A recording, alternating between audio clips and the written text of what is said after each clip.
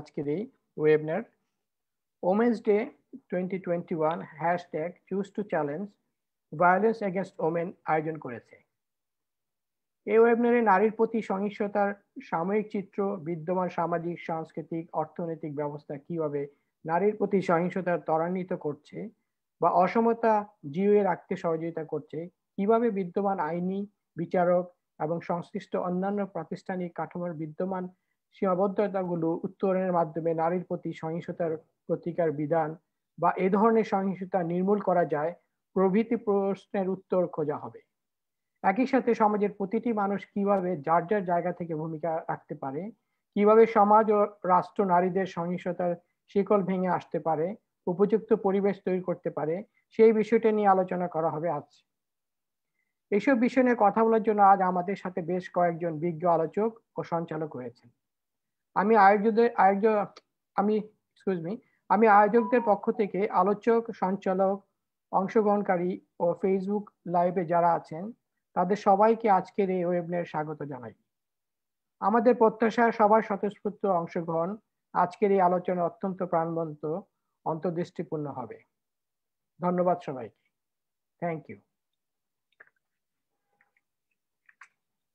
Now, I would like to request Her Excellency Ms. Winnie Estrup Petersen, Ambassador of Denmark to Dhaka, Bangladesh, to make her remarks. Thank you.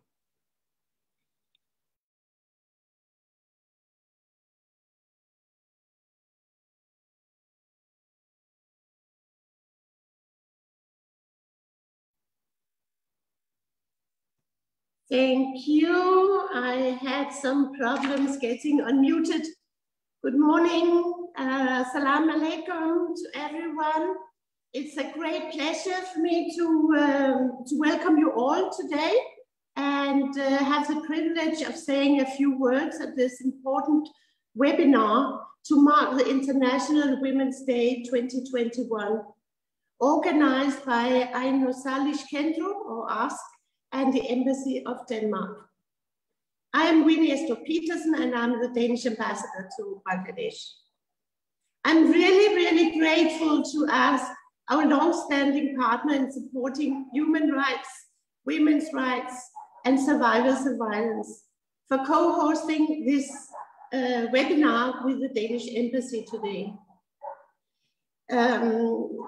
And the objective, of course, of this webinar is to commemorate the upcoming International Women's Day on 8th of March, on Monday, together with Ask this year. This year's theme is Choose to Challenge, and Ask and the Danish Embassy and all our panelists today, we choose to challenge gender-based violence. We are all somewhat familiar with the laws enacted in favor of women and the protection against violence. However, the incidence of violence against women has not recorded a decrease. So despite it being 2021, the global statistics on gender-based violence portray a worrying picture. This is not least true with the COVID-19, which has rolled back a lot of gains in women's rights area, and notably when it comes to gender-based violence. This is true in Denmark, and Bangladesh is not an exception. Violence against women is an injustice, but it also poses serious social, cultural and economic problems for Bangladesh and other countries in the world, where nearly 2 out of 3 women experience gender-based violence during their lifetime. This is simply not acceptable. And domestic violence is the most common, although largely underreported.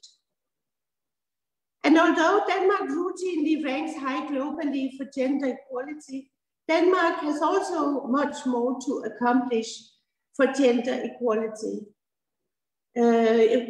particularly when it comes to ensuring female representation on boards, in parliament, and in terms of reducing domestic violence. This is so sad. The advancement of women and the protection of human rights, they're integral to Danish society, as well as a high priority in the Danish development assistance in Bangladesh. And so we wanted to take this opportunity to spend our celebration of Women's Day unpacking this major problem common to both our communities, together with you, our viewers today. So for the women of the world, the symbolism of International Women's Day has a wider meaning. It's an occasion to review how far we have come to empower women, ease the struggle for equality and our rights. It's also an opportunity for all of us, men and women alike, to unite and network and mobilize resources to enable meaningful changes in our society, through our institutions and as individuals. And so finally, it's wonderful to have our distinguished panelists bring their thoughts and recommendations on how we can do so. I also look forward to hearing from our viewers their challenges and thoughts on the matter. So I hope that our collective commitment to ending violence against women is heard, shared, and spread widely by all those who are participating in today's webinar and watch this afterwards. Thank you, Dhanyavad.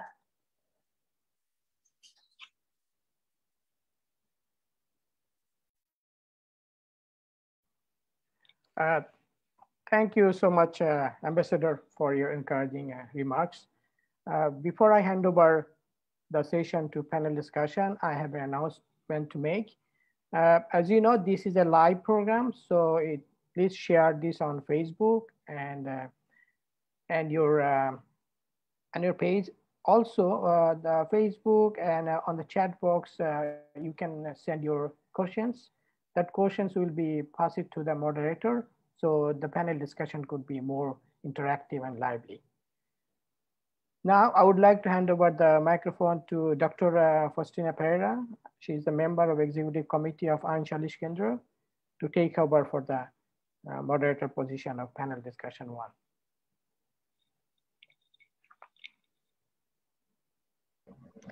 Thank you very much. My name is Faustina Pereira, and I'm a human rights lawyer and a member of Salish Kendra. And I have the pleasure of having the opportunity to moderate this panel discussion today. Before I begin the panel discussion and invite the panelists, I would like to acknowledge the presence and thank the Executive Director of Salish Kendra, Ghulam Manar Kamal, for his opening remarks.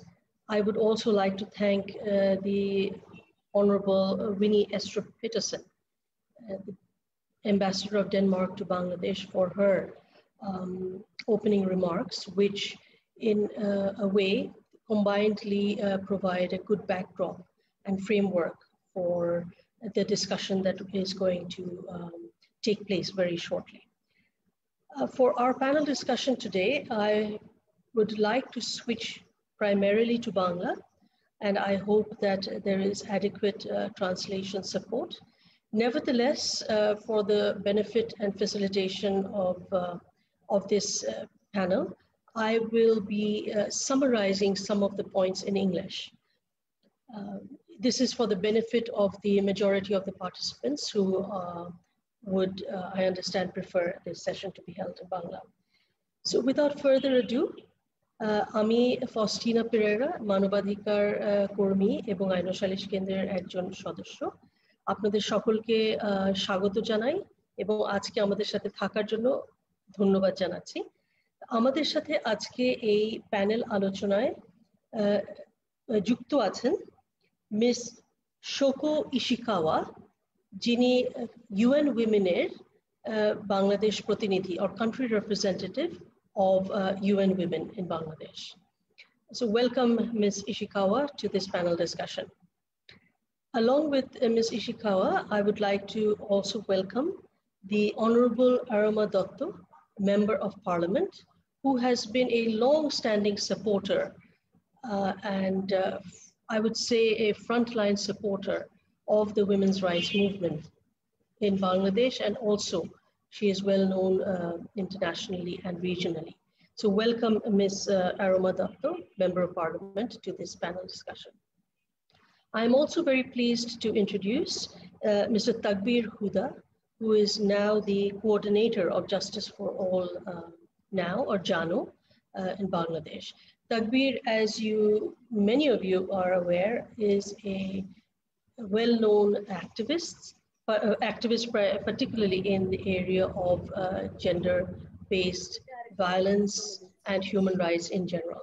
So without any further introductory remarks, I would like to make use of the time that we have at hand.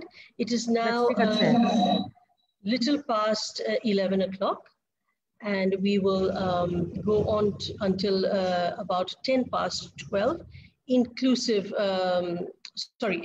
until 10 past 12 with the panel discussion, and then we will have a brief open discussion. As Mr. Manwar Kamal had mentioned, we would encourage you to please send in your comments or remarks or even questions. So আপনারা যারা প্রশ্ন করতে চান বা আমাদের সাথে কোনো মতামত সহযোগিতা করতে চান, আপনারা কাইন্ডলি চ্যাট বক্সে সেটা দেবেন এবং আমার কাছে ওখান থেকে কিছু কিছু প্রশ্ন পাঠিয়ে দেওয়া হবে। আমি আগেই ক্ষমা চেয়ে নিচ্ছি যদি সকলের প্রশ্ন বা সকলের কমেন্টস আমরা পড়ে শোনাতে না পারি, এটা অনেকটা নির্ভর করবে সময়ের উপরে। So let us begin our panel discussion. As expressed by Her Excellency Ambassador Winnie Estrup Petersen and Mr. Manwar Kamal, we would like to have as interactive a conversation going deep into the insights of the culture, as well as the responsibilities and the role that we as individuals play and that institutions play or ought to play. Before I begin, Ms. Ishikawa, would you mind switching on your video as you will go first?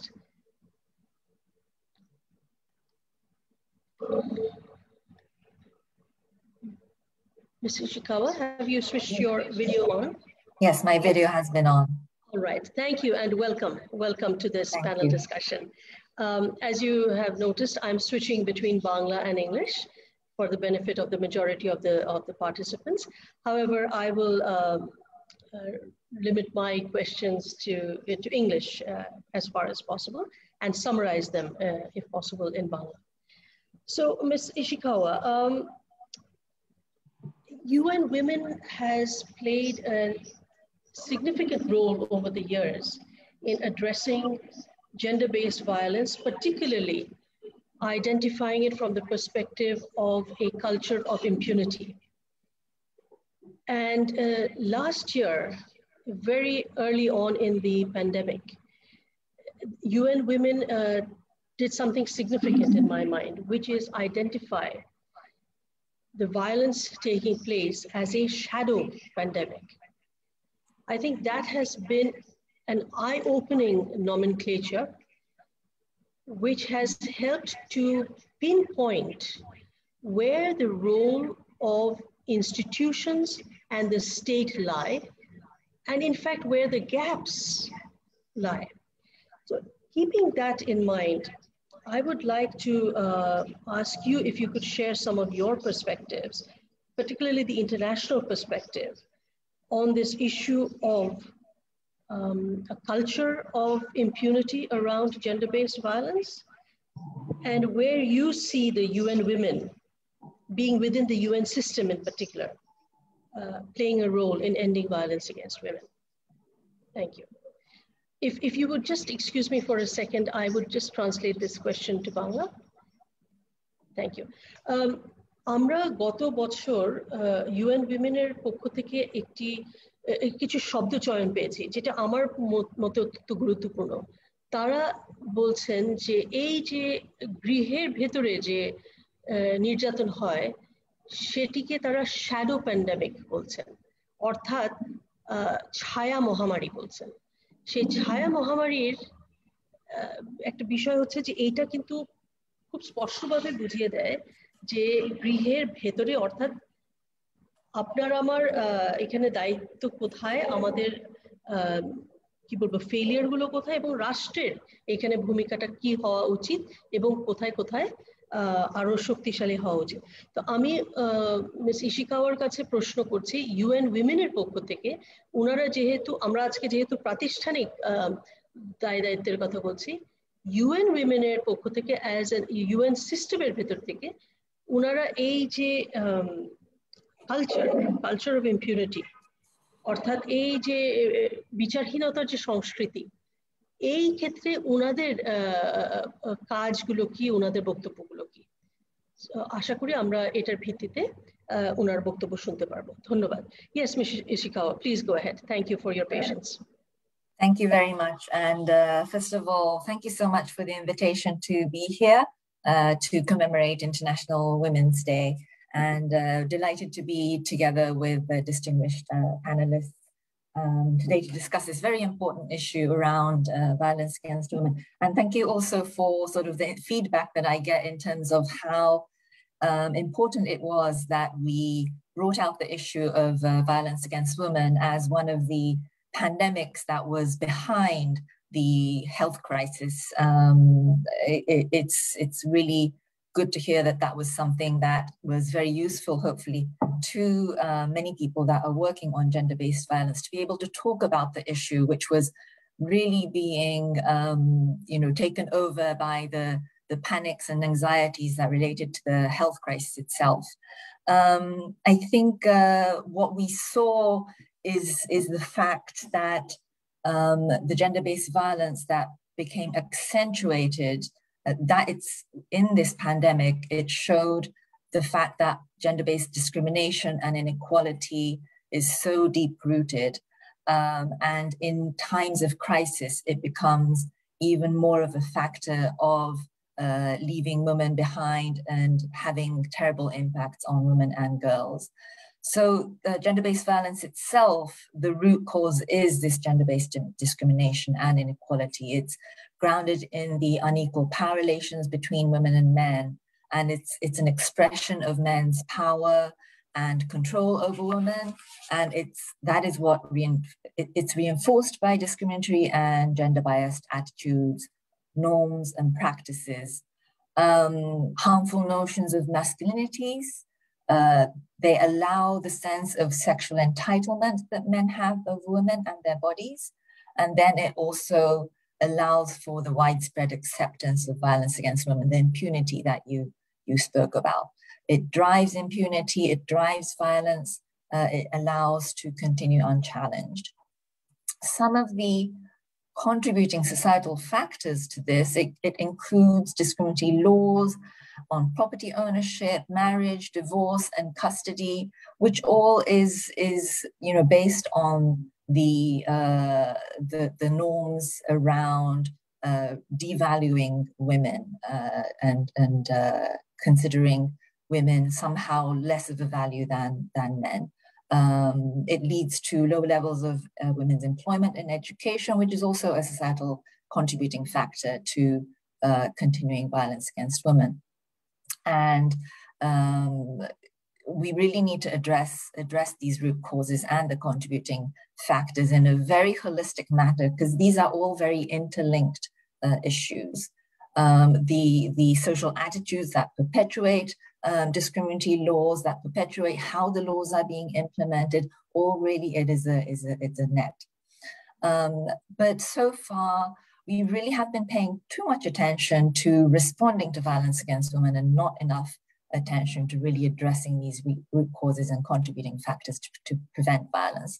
And we know from evidence that there's an intergenerational effect and a cyclical effect in terms of boys that have been exposed to violence in the family at a young age, then having a higher probability of becoming perpetrators themselves, or even girls that have been brought up being victims in family violence, they will also repeat the cycle of violence. So we really need to address this issue, and we need to challenge social norms. We need to boost women and girls' self-esteem and confidence. We need to recast masculinities. We need to build the skills of women and men to shift attitudes and practices to more healthy and equitable relationships. Internationally, we are still in the phase of building evidence of what really works to address these issues, but we do start to see some of the key elements that we need for prevention programs. And if I can name a few, they really need to be multi-sectoral, multi-level, and engage many different actors. It has to be at a community level, engaging men and boys. It has to be in education institutions. We have to bring changes to curriculums in schools. We also need to look at the laws themselves and strengthen the laws and how they are being implemented. They also need to be context specific because the cultural backgrounds are very different. From UN Women's point of view, in the past years, we have been stepping up, and we have been making prevention of violence against women a bigger priority within our work. But as I mentioned, the evidence is still not strong enough. So our focus has been a lot on generating evidence, sharing knowledge on how prevention works. And the evidence that is particularly scarce when it comes to low-income countries and developing countries, which makes it difficult for us to create impactful initiatives. So within Bangladesh also, we are looking at, we are implementing a program that is focusing on preventing violence against women. We have mapped existing interventions in Bangladesh to identify gaps, and we are adapting a few initiatives that have been successful in other countries. There's one that is particularly called Sasa Together, which started in Uganda, but it has been used in many different countries and it has been adapted. So we are trying to implement this in Bangladesh with a number of partners. We are working at the family level for family relationship changes, at the community level, universities and colleges, local governments, and in particular, with a focus on working with men and boys. And we are trying to develop a network of organizations that work on preventing violence against women and create a sort of a learning community of how we can replicate these successful models together. So we're creating a knowledge hub of GBV practitioners, and we are approaching the Ministry of Women and Children's Affairs, because I think this knowledge does need to rest with the government. And it is the government that needs to scale up these prevention initiatives. We have to go beyond 16 days of activism, which is 16 days of a lot of activities, but we actually don't really measure the impact of these activities. And it can't be just campaigns and some media events that take place, but we really need to do activities that are rooted in the community, engaging in dialogue of the community and shifting the way that people interact with each other. So we are in a phase of, as I said, building a community of practice around GBV prevention. And as the UN, we are currently in development of the next 5 years of our programs. And within that, GBV prevention is going to certainly be a very strong pillar. Thank you so much.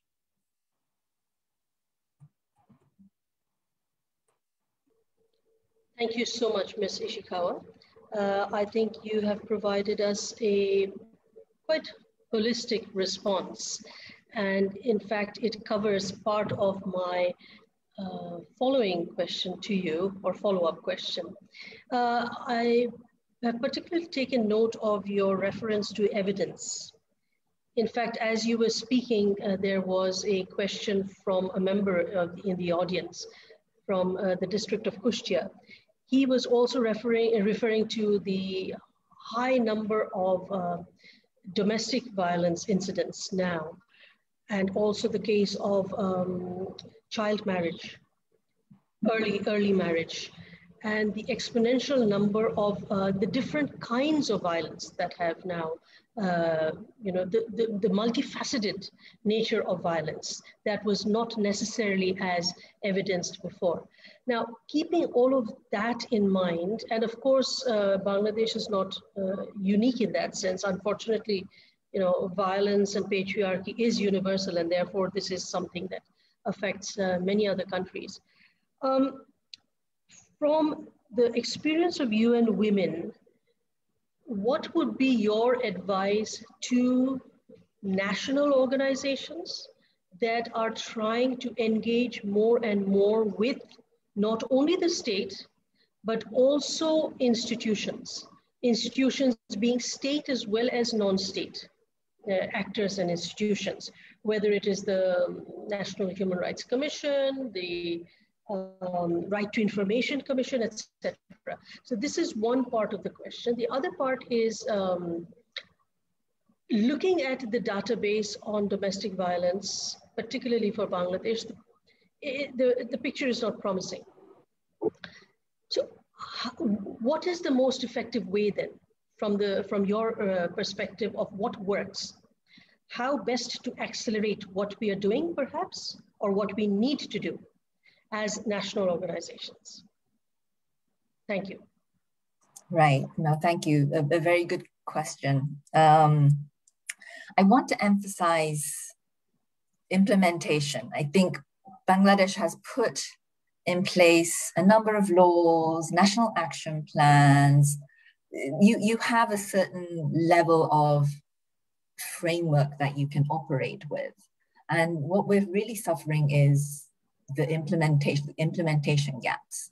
And that comes in multiple levels.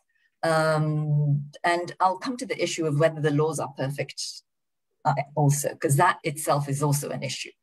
But even the laws that you have are not being properly implemented. And when it comes to implementation, it's really the capacity of the law enforcers, the service providers that come into play. And these people are people that have brought up in a certain context with social norms and biases full in the society. So that the way that they see their role in implementation and how they interact with survivors itself is biased. So we do need to invest a lot more in much, much deeper understanding of feminist principles, gender equality principles amongst the law enforcers, the service providers that are mandated to take action under law to support the survivors. So a much more survivor-centered service with the right attitudes and behaviors. And this really, we cannot go around it. We also need to make sure that the mechanisms that have built into the laws, the violence committees of the upazilas and the union levels, they really are functioning. And what does that mean? One is capacity, but are they really being resourced to adequately function? Have we costed out the National Action Plan on Violence Against Women and the services that it says will be in place, the trainings that it says that will be taking place? Have we really costed those out and made sure that the resources are allocating and these are taking place? So the resource allocation issue is another issue. And then, of course, there's the accountability issue. How is it being monitored? How is it being reported? Where is the transparency around it? I see the High Court is very active. High Court is asking the government ministries to report back on whether certain parts of the law, for example, that a case has to be completed within 180 days, is that really being followed? That's an accountability mechanism. But is it really the role of the High Court to be asking all of the questions? Isn't there supposed to be a mechanism within the government where regular monitoring takes place in terms of how the service is provided? Are the survivors satisfied with the way that they are receiving the services? And also in terms of case monitoring of all of these cases that we see in the newspaper of perpetrators being caught? What's happening with the trials of that? Are they moving? Where is it that we can go and find that information to know how many cases have successfully been resolved? So there's a whole transparency, accountability issue, which is where I think the civil society organizations are very active in, and I really encourage continued activism around that. The National Human Rights Commission, you have mentioned about that. The Parliament, and I'm very glad that Her Excellency Aroma Dutta is here. The Parliament asking more questions to the government on how is the national action being implemented year to year, and what is the progress. I think there are many institutions that already have the mandate that could be more strongly asking the relevant and the responsible ministries to be providing that information in terms of the progress that they're making, whether those actions are being built into the annual performance plans of the ministries, which seem to make the ministries seem to make a lot of emphasis on the annual performance plans. So we need to make sure that the national action plans are then translated into those annual performance plans. So there is a lot to do from the different stakeholders. And I think from the UN, we are also engaging with different parties, including the Parliament, including many of the CSOs.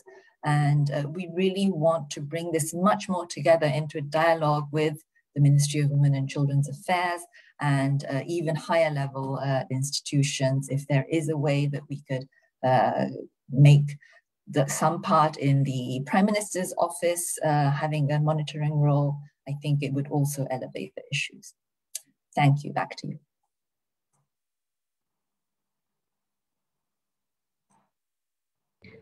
Thank you very much, Ms. Ishikawa. That was, I think, a very well-rounded response to some of the queries that we are also receiving in the chat boxes. As you were speaking, there have been some comments by participants on how we can engage grassroots level institutional partners, including the Qazis, Union Parishad members, teachers, and people of that standing to also be made not only vigilant, but accountable on issues such as prevention of child marriage, because these are the people with the eyes and ears much closer to the ground. There have also been suggestions that mass circulation of helpline numbers, including the Center for Violence Against Women and Children 109, Bangladesh Police, legal aid service organizations, child helpline, etc. So mass circulation of these numbers is as relevant and important as it ever was. I'm also pleased to see that members from the Women with Disabilities Development Foundation have written in. And of course, there is the need for us not losing sight of women and girls in particular who have special needs, particular needs.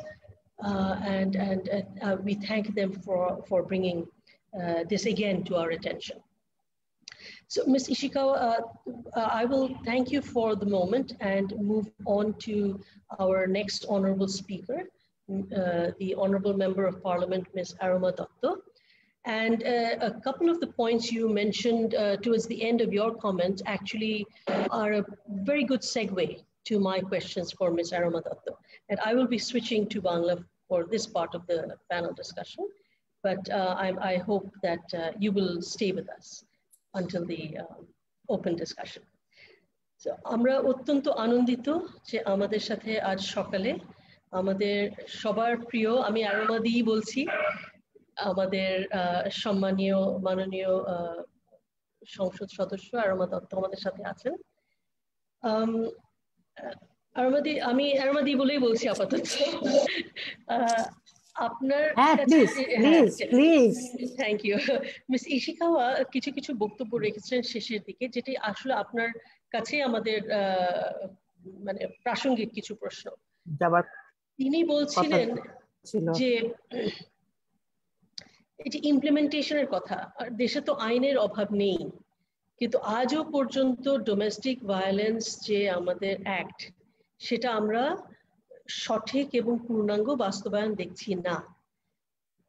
তারপরে উনি resource অ্যালোকেশনের কথা বলছেন, তারপরে monitoring এর কথা বলছেন।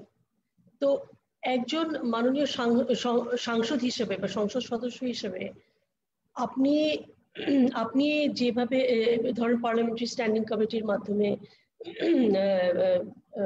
যোগাযোগ রাখছেন, আপনার মনোযোগ ওখানে, আপনি আমাদেরকে কি অ্যাডভাইস দিতে পারেন যে সংসদীয় জায়গা থেকে আসলে এখানে করণীয় কি, এই ইমপ্লিমেন্টেশনের জায়গায়, রিসোর্স অ্যালোকেশন এবং মনিটরিং এর জায়গায়?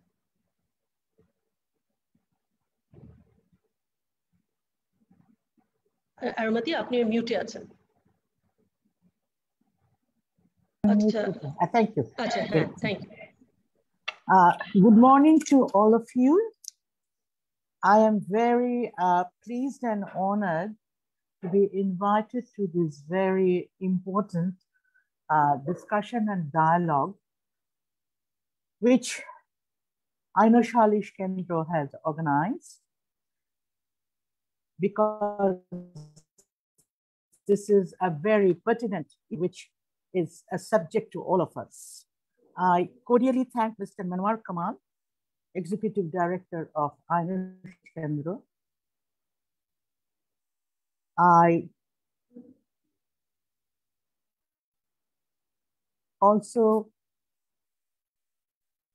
pay my respect to Ms. I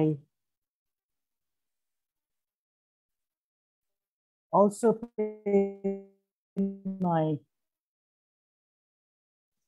and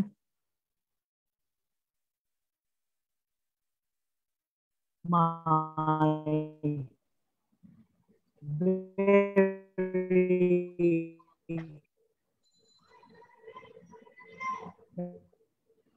Miss Winnie, sorry, Faustina Pereira, and a pillar of confidence on the issue of violence against women, and one of the top experts in Bangladesh. Can you hear me? Can you hear me? Yes, Aromadi, আমি কারোর কথা শুনছি না।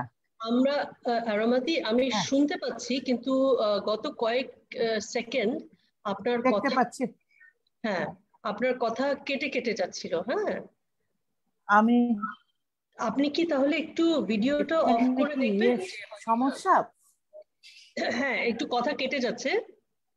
আচ্ছা, আমি একটু ভিডিওটা, আচ্ছা আমি একটু এক সেকেন্ড ধরবে, এক সেকেন্ড। হ্যাঁ, ভিডিওটা আমি অফ করছি। ভিডিওটা অফ করলে দেখা শোনা যায় কিনা? শোনা যাচ্ছে একটু বেটার এখন। ভিডিওটা, আচ্ছা আমি একটু ওই ঘরে যাই দেখি, তাহলে একটা সেকেন্ড ধরো দেখি। আমি এখান থেকে নাও। হ্যাঁ, ভিডিওটা অফ করেছি, সেটা করিনি। একটা সেকেন্ড চলো ওখানে। আচ্ছা, এখন বলুন।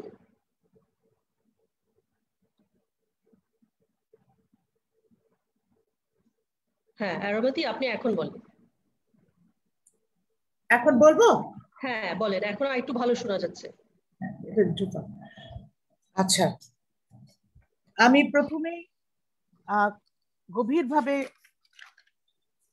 কৃতজ্ঞতা জানাচ্ছি for taking this issue by JANO Salish Kendra to Mr. Manwar Kamal, ED JANO Salish Kendra. My special tribute to Ms. Winnie Estrup, Petersen, Ambassador of Denmark. My deep tribute to Ms. Shoko Ishikawa, Country Rep, UN Women, Bangladesh. And my very special tribute also to Ms. Faustina Pereira, who had been one of the lighthouse on the issue of domestic violence and a legal expert nationally and internationally on the issue of violence against women. Can you hear me now? Yes, yes, Aroma. Hear me? হ্যাঁ, শুনতে পাচ্ছি। আচ্ছা। The issue which bothers all of us, doesn't matter where we are, who we are, it is an universal problem, and we are struggling with this issue for so many years, God knows. But what we are trying to actually grapple with, that how we can reduce, we cannot eliminate, that is not realistic. How we can reduce the problems, the incidents of violence against women, particularly domestic violence. I really appreciated what Ms. Shoko Ishikawa has already mentioned, and she actually, I thank Shoko that you have already spoken on behalf of me, but from my perspective, from my position, I would like to say a few more things that on the issue of monitoring, on the issue of resourcing, on the issue of coordination. Now, let me switch to Bangla because I would like to address to the general audience, because we are all on the same boat and everybody has a role, speaker and listener, that how we can manage this issue. তো আমি যেটা বলতে চাচ্ছিলাম ফাস্টিনা, যে আমাকে জিজ্ঞেস করেছে এতগুলো good initiative. Government has taken many initiatives, and there are so many laws. Okay. The problem remains laws for whom and the level of implementation. There is a huge gap on information. Does the women in the Chor of Gaibandha are aware of that law? So I think we have to take a bite and also accept the fact that we who have been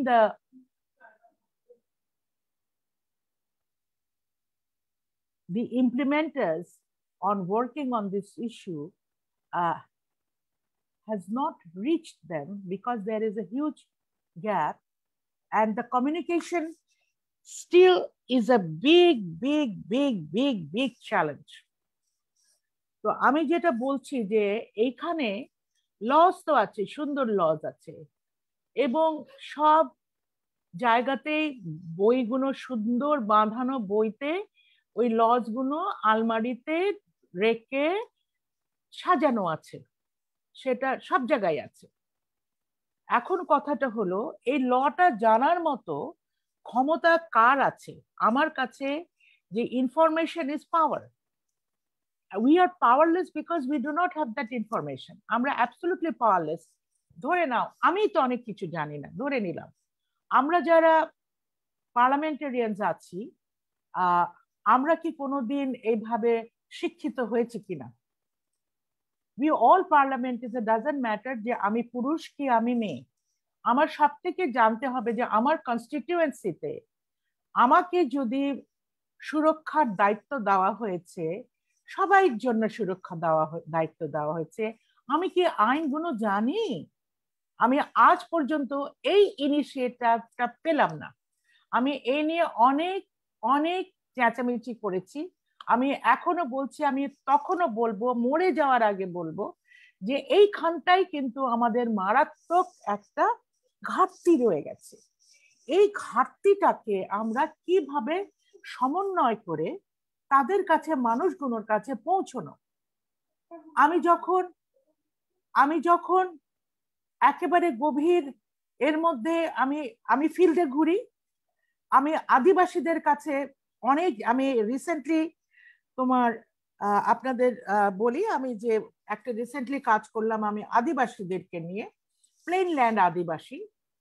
so sad so pathetic, so pathetic.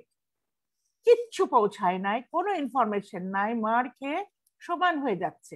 তারপরে তারা discriminated, মানে কতভাবে discriminated. তারপরে তাদের যখন উপরে সহিংসতা হয় তারা কি জানে? এবং এই রেপ কালচারটা তো আমাদের আছে। আমাকে যে জায়গাটা জিজ্ঞেস করেছো, তুমি জানো আমি এটার ওপরে আমার ভীষণ যন্ত্রণা, ভীষণ কষ্ট। Because rape is a tool, rape is a weapon against women. হ্যাঁ, এখন আমার এই রেপ কালচারকে আমরা যখন দেখি, আমি আদিবাসীদের কথা বলি, হতদরিদ্রদের কথা বলি, মার্জিনালাইজদের কথা বলি, তেমনি মধ্যবিত্ত পরিবারের কথাও বলি। এখানে কিন্তু এখানে সবাই প্রায় ইকুয়াল অবস্থায় আছে, একটু সরি ইকুয়াল না, কম বেশ আছে, কিন্তু আছে। মধ্যবিত্তরা কখনোই কিন্তু স্বীকার করে না যে আমি স্বামী দ্বারা নিগৃহীত। হ্যাঁ, আমি তারা ওটা ভ্যালু একটা আছে, এক। দ্বিতীয় হলো জানে না। তারপরে যারা মার্জিনালাইজ পিপল তারা আরোই জানে না, তাদের না জানা আছে তাদের পারিবারিক আইন সম্বন্ধে কোনো আইন, না জানা আছে ল্যান্ড রিলেটেড লস, না জানা আছে তাদের সুরক্ষার লস, কোনোটাই তাদের জানা নাই। কারণ আমরা অনেক প্রজেক্ট করেছি, we have done projects, we have not done the real work, how to reach people without the project, because আমাদের মোটিভটাই ছিল যে আমি প্রজেক্ট করব। আমি তো এই কাজটা ফেল করেছি, I have failed, I will say that I have failed because I am coming from a development sector. I have been one of the major practitioner in the development field, particularly on women empowerment and against women.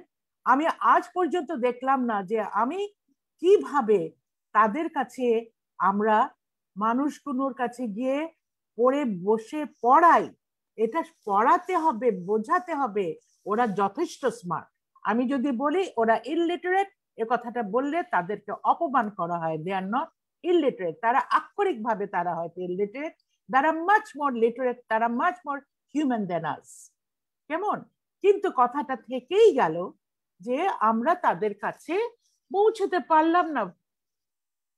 আমার এই জায়গাটা হলো যে এতগুলো যে ল আছে ওখানে প্রত্যেক জায়গায়, এখন আমি আসি ইনস্টিটিউশন গুলাতে, এখন আমরা এই গ্যাপটাকে কিভাবে মিনিমাইজ করব। সমস্যা সব চিহ্নিত। তারপরে এখন আমার মনে হয় আরেকটু যেতে হবে গভীরে। এখন যে সময়টা আমাদের এসেছে সেই জায়গাটা ভায়োলেন্স এগেইনস্ট উইমেনের জায়গাটাকে আমরা অনেকগুলো কমেও এনেছি। এখন যেটা হয় যে 999 এগুলোতে আসে, পুলিশ অনেক অনেক সংবেদনশীল হয়েছে, অনেক, মানে এটা বলতেই হবে অনেক সংবেদনশীল হয়েছে। কিন্তু আমরা যারা ল মেকার, হ্যাঁ আমরা ল মেকারদের কিন্তু রোলটা আমাদের এনজিওস, সিভিল সোসাইটি অর্গানাইজেশনের সাথে আমি বলি গভীরভাবে যদি আমরা কাজ করতে পারি। কারণ এই ট্রেডটা, এই এক্সেলেন্সটা সব থেকে সিভিল সোসাইটি অর্গানাইজেশনদের মধ্যেই আছে। কারণ they can reach to the মানে absolutely hardcore poor, hardcore marginalised in the most রিমোটেস্ট areas, geographical areas in Bangladesh. কেমন? এটাই আমাদের ট্রেড, এটাই তাদের বিউটিটা, তারা পৌঁছতে পারে। কিন্তু আমরা যেখানটা পৌঁছতে পারছি না, বা আমার এই জায়গাটা নাই, আমার দক্ষতাটা নাই, স্বীকার করতে অসুবিধা কি? আমার নাই। আমার একলা থাকতে পারে, তারপরে তো আমার অন্যদের থাকছে না, আমি তো সবাইকে ইনফ্লুয়েন্স করতে পারছি না। হ্যাঁ, আমি যখন বলি, আমাকে বলে আপনি তো এনজিও থেকে এসেছেন তাই জন্য আপনি এরকম ভরভর করে বলেন। আমি বলি না, আমার এটা অন্তরের কথা বলি, এটা তোমাদেরও অন্তরের কথা হওয়া উচিত। কারণ এটা আমাদের অব্লিগেশন, এটা আমাদের রেসপন্সিবিলিটিস। হ্যাঁ, আমি মেয়ে হিসেবে, আমি পুরুষ হিসেবে আমার এই জায়গাটাই দরকার। এখন যে জায়গাটা আরেকটা আমি বলি যে বিশেষ করে স্থানীয় সরকারের মেম্বারদেরকে শুধু আমরা করি কিনা women focus kori, that's totally wrong approach. Absolutely we always target women. That's such a stupid idea and stupid approach. I have to tell, যে এই জায়গাটাই কিন্তু আমরা মারাত্মক ভুল করে এসেছি। আমাদের পারপিট্রেটরস কারা? It's main, it's the mail community, it's not women. So আমরা করি কিনা, যারা আমাদেরকে অত্যাচার করছে, ধর্ষণ করছে, তাদেরকে আমরা মাখন দুধ খাইয়ে অন্য জায়গায় তুলে রাখছি। আর আমরা কিনা যারা অত্যাচারিত হচ্ছে, ধর্ষিত হচ্ছে, তাদেরকে আমরা শেখাচ্ছি বুলির মতো।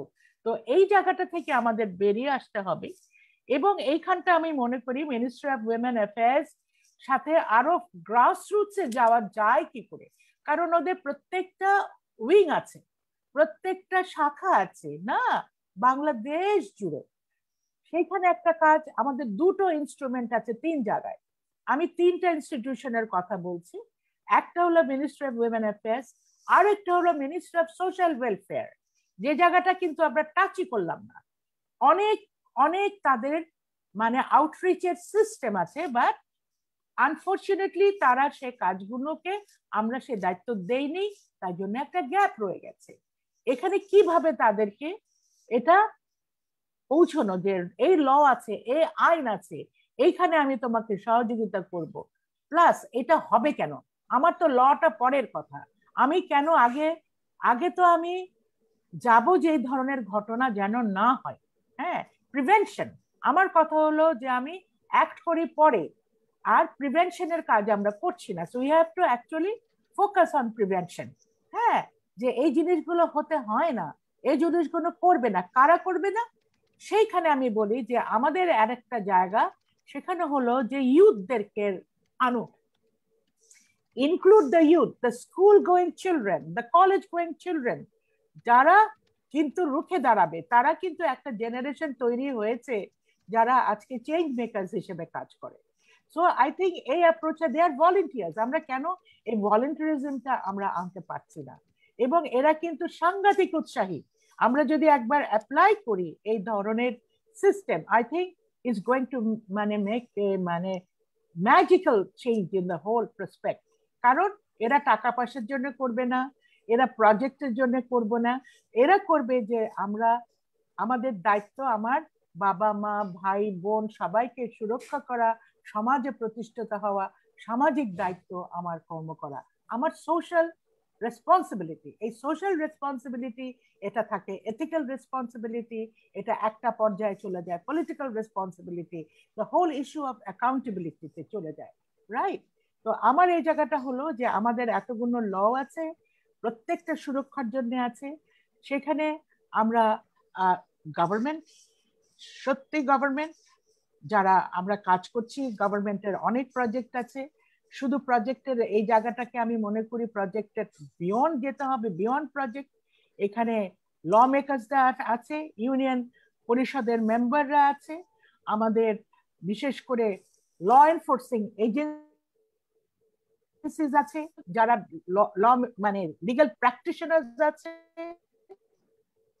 তাদেরকে আমরা নিয়ে আমরা একটা কম্প্রিহেন্সিভ কোঅর্ডিনেটেড অ্যাপ্রোচে গেলে পরে আমার মনে হয় আমরা এই জায়গা থেকে আস্তে আস্তে একটা পর্যায়ে আসবো যেখানে এটা কমে আসবে। কারণ সে তো জানবে তার ইনফরমেশন ইজ পাওয়ার, সে তো জানবে আমাকে এটা সুরক্ষা করার জন্য আমার এই আইনটি আছে, সুরক্ষার জন্য এই আইনটি আছে। হ্যাঁ, তো আমি এই কথাটা বলেই শেষ করছি যে আমার খুবই আজকে মনে করি যে আমরা এটা 8ই মার্চের জন্য আমরা করি না। আমি I really want to do as my obligation and duty, and we would like to work together, and I think there should be an initiative to include the lawmakers, particularly the parliamentarians, to work with the CSOs so that we can actually mainstream the whole issue. The whole issue has not been mainstreamed so that we can actually protect our daughters, our mothers and sisters, and reduce the violence against women. আমি আবার আপনাদেরকে এই initiative নেওয়ার জন্য কৃতজ্ঞতা জানাই। Thank you so much, Faustina. Thank you, Aino Shalish Kendra. Thank you, the Honorable Minister, the Ambassador of Denmark, Winnie, and Shoko Ishikawa, country rep, and my very best sister, and also a daughter, my respected Faustina Pereira. Thank you. Thank you, Aroma. That was quite a 360-degree coverage, you know, the love and the respect, all of it in one. Thank you so much. Aroma, please stay with us. I hope you will continue to be with us until the end of this panel discussion. While you were... I have to like manage, switch to another event for like 15 minutes, then I will return to you. Of course, and that's absolutely all right, Aroma. We will be starting our open discussion in about 15 minutes from now. That's so fine. You Thank are you. welcome to, but as you leave us for 15 minutes, may I just point out that while you were speaking on, and you raised a number of relevant points, including on the need for voluntarism, to bring in the perpetrators and not only to focus on survivors and victims, and you emphasized on overcoming a project-based approach, etc. There have been some questions that have come through. If you could keep that in mind and come back during the open discussion to perhaps respond to them. One of the questions, Aroma, is that what is the budget allocation actually for addressing domestic violence? And because we hear that protection officers cannot support the survivors due to the lack of budgetary allocation to cover their transportation cost, the victims' medical costs, etc. And then the question is directly to women members of parliament. How far do women members of parliament, how far are they themselves aware of women's rights and initiatives to, and are there any initiatives to sensitize women members of parliament themselves? And has the Parliamentary Caucus on Child Rights taken any specific initiatives to address the rise in child marriage during the pandemic?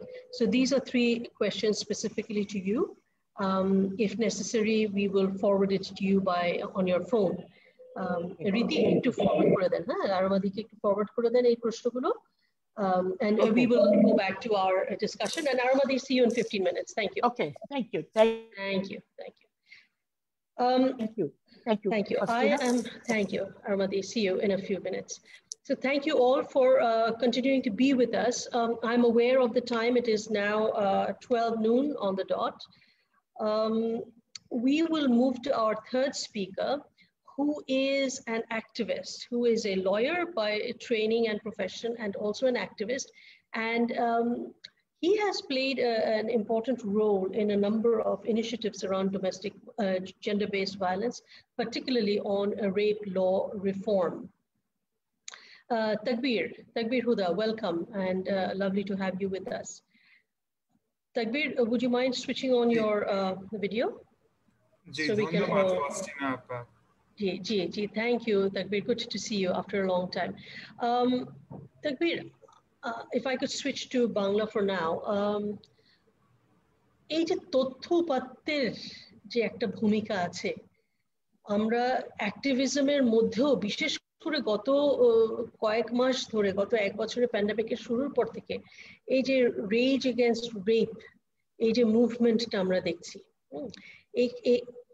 অনেক, তো আমি বলবো যে বেশ কিছু innovative ধারা চলে এসছে আমাদের অ্যাক্টিভিজমের মধ্যে, না?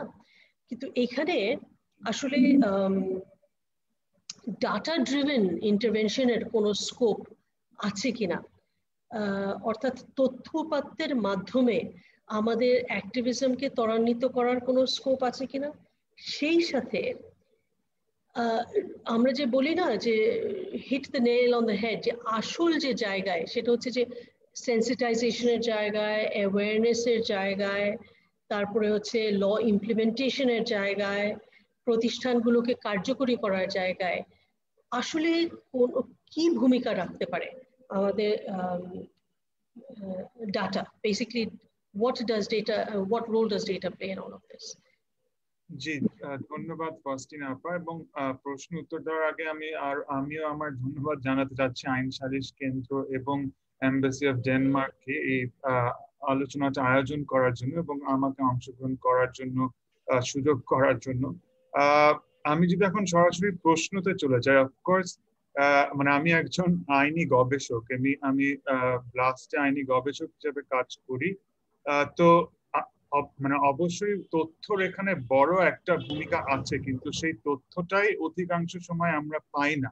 কারণ আপনি যদি ভেবে দেখেন, আমরা যখনই নারীর প্রতি সহিংসতা বা নারী নির্যাতন নিয়ে কথা বলি, আমরা রাষ্ট্রীয় পর্যায়ে দুটি প্রতিবেদনের কথা বলতে পারি, যেটা হচ্ছে যে আমাদের ভায়োলেন্স এগেইনস্ট উইমেন সার্ভে 2011 সাল এবং 2015 সাল, যেটা বাংলাদেশ ব্যুরো অফ স্ট্যাটিস্টিক্স করেছিল।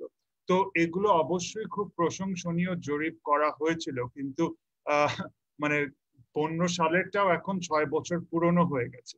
তো এই মানে সার্ভেটা কিন্তু একটা খুবই ভালো উদ্যোগ ছিল, কিন্তু এটা কেন আরো ঘন হয় না, মানে এটা কেন আরো ফ্রিকুয়েন্টলি করা হয় না, বা কেন এটাকে আমরা বলি না যে আমরা এটা প্রতি 3 বছরই করবো? কারণ তখন হয় কি যে আমরা ওই মানে একটা মিনিংফুল কম্প্যারিজনে আসতে পারি যে আমরা কোন দিকে আগাচ্ছি। এখন 15 সালের এবং 11 সালের জরিপগুলো কিন্তু মানে বিবাহিত নারীদেরকে বেশিরভাগ রেসপন্ডেন্ট হিসেবে নিয়েছিল। এর জন্যই হয়তো মানে পারিবারিক সহিংসতাটা সবচেয়ে গুরুত্ব মানে সবচেয়ে frequent form of violence against women হিসেবে চলে এসছে এই জরিপে। এখন আমরা জানি না, আমরা যদি অবিবাহিত নারীদেরকে অধিকাংশ রেসপন্ডেন্ট রাখতাম তাহলে কি একটা ভিন্ন চিত্র আসতো কিনা।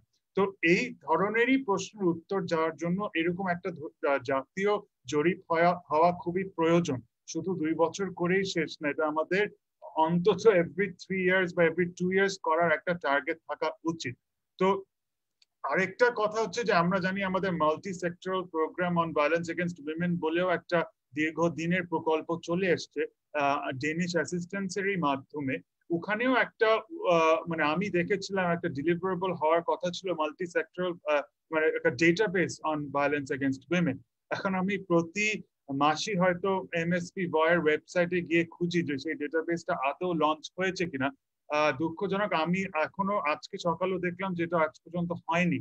তো ওইটাও আমাদের একটু জানা দরকার যে এই ডেটাবেসটা তো হলে খুব ভালো হতো, তো এটা আদৌ হবে কিনা, এবং না হয়ে থাকলে এটা আমরা পরবর্তীতে কেমনে গঠন করতে পারি।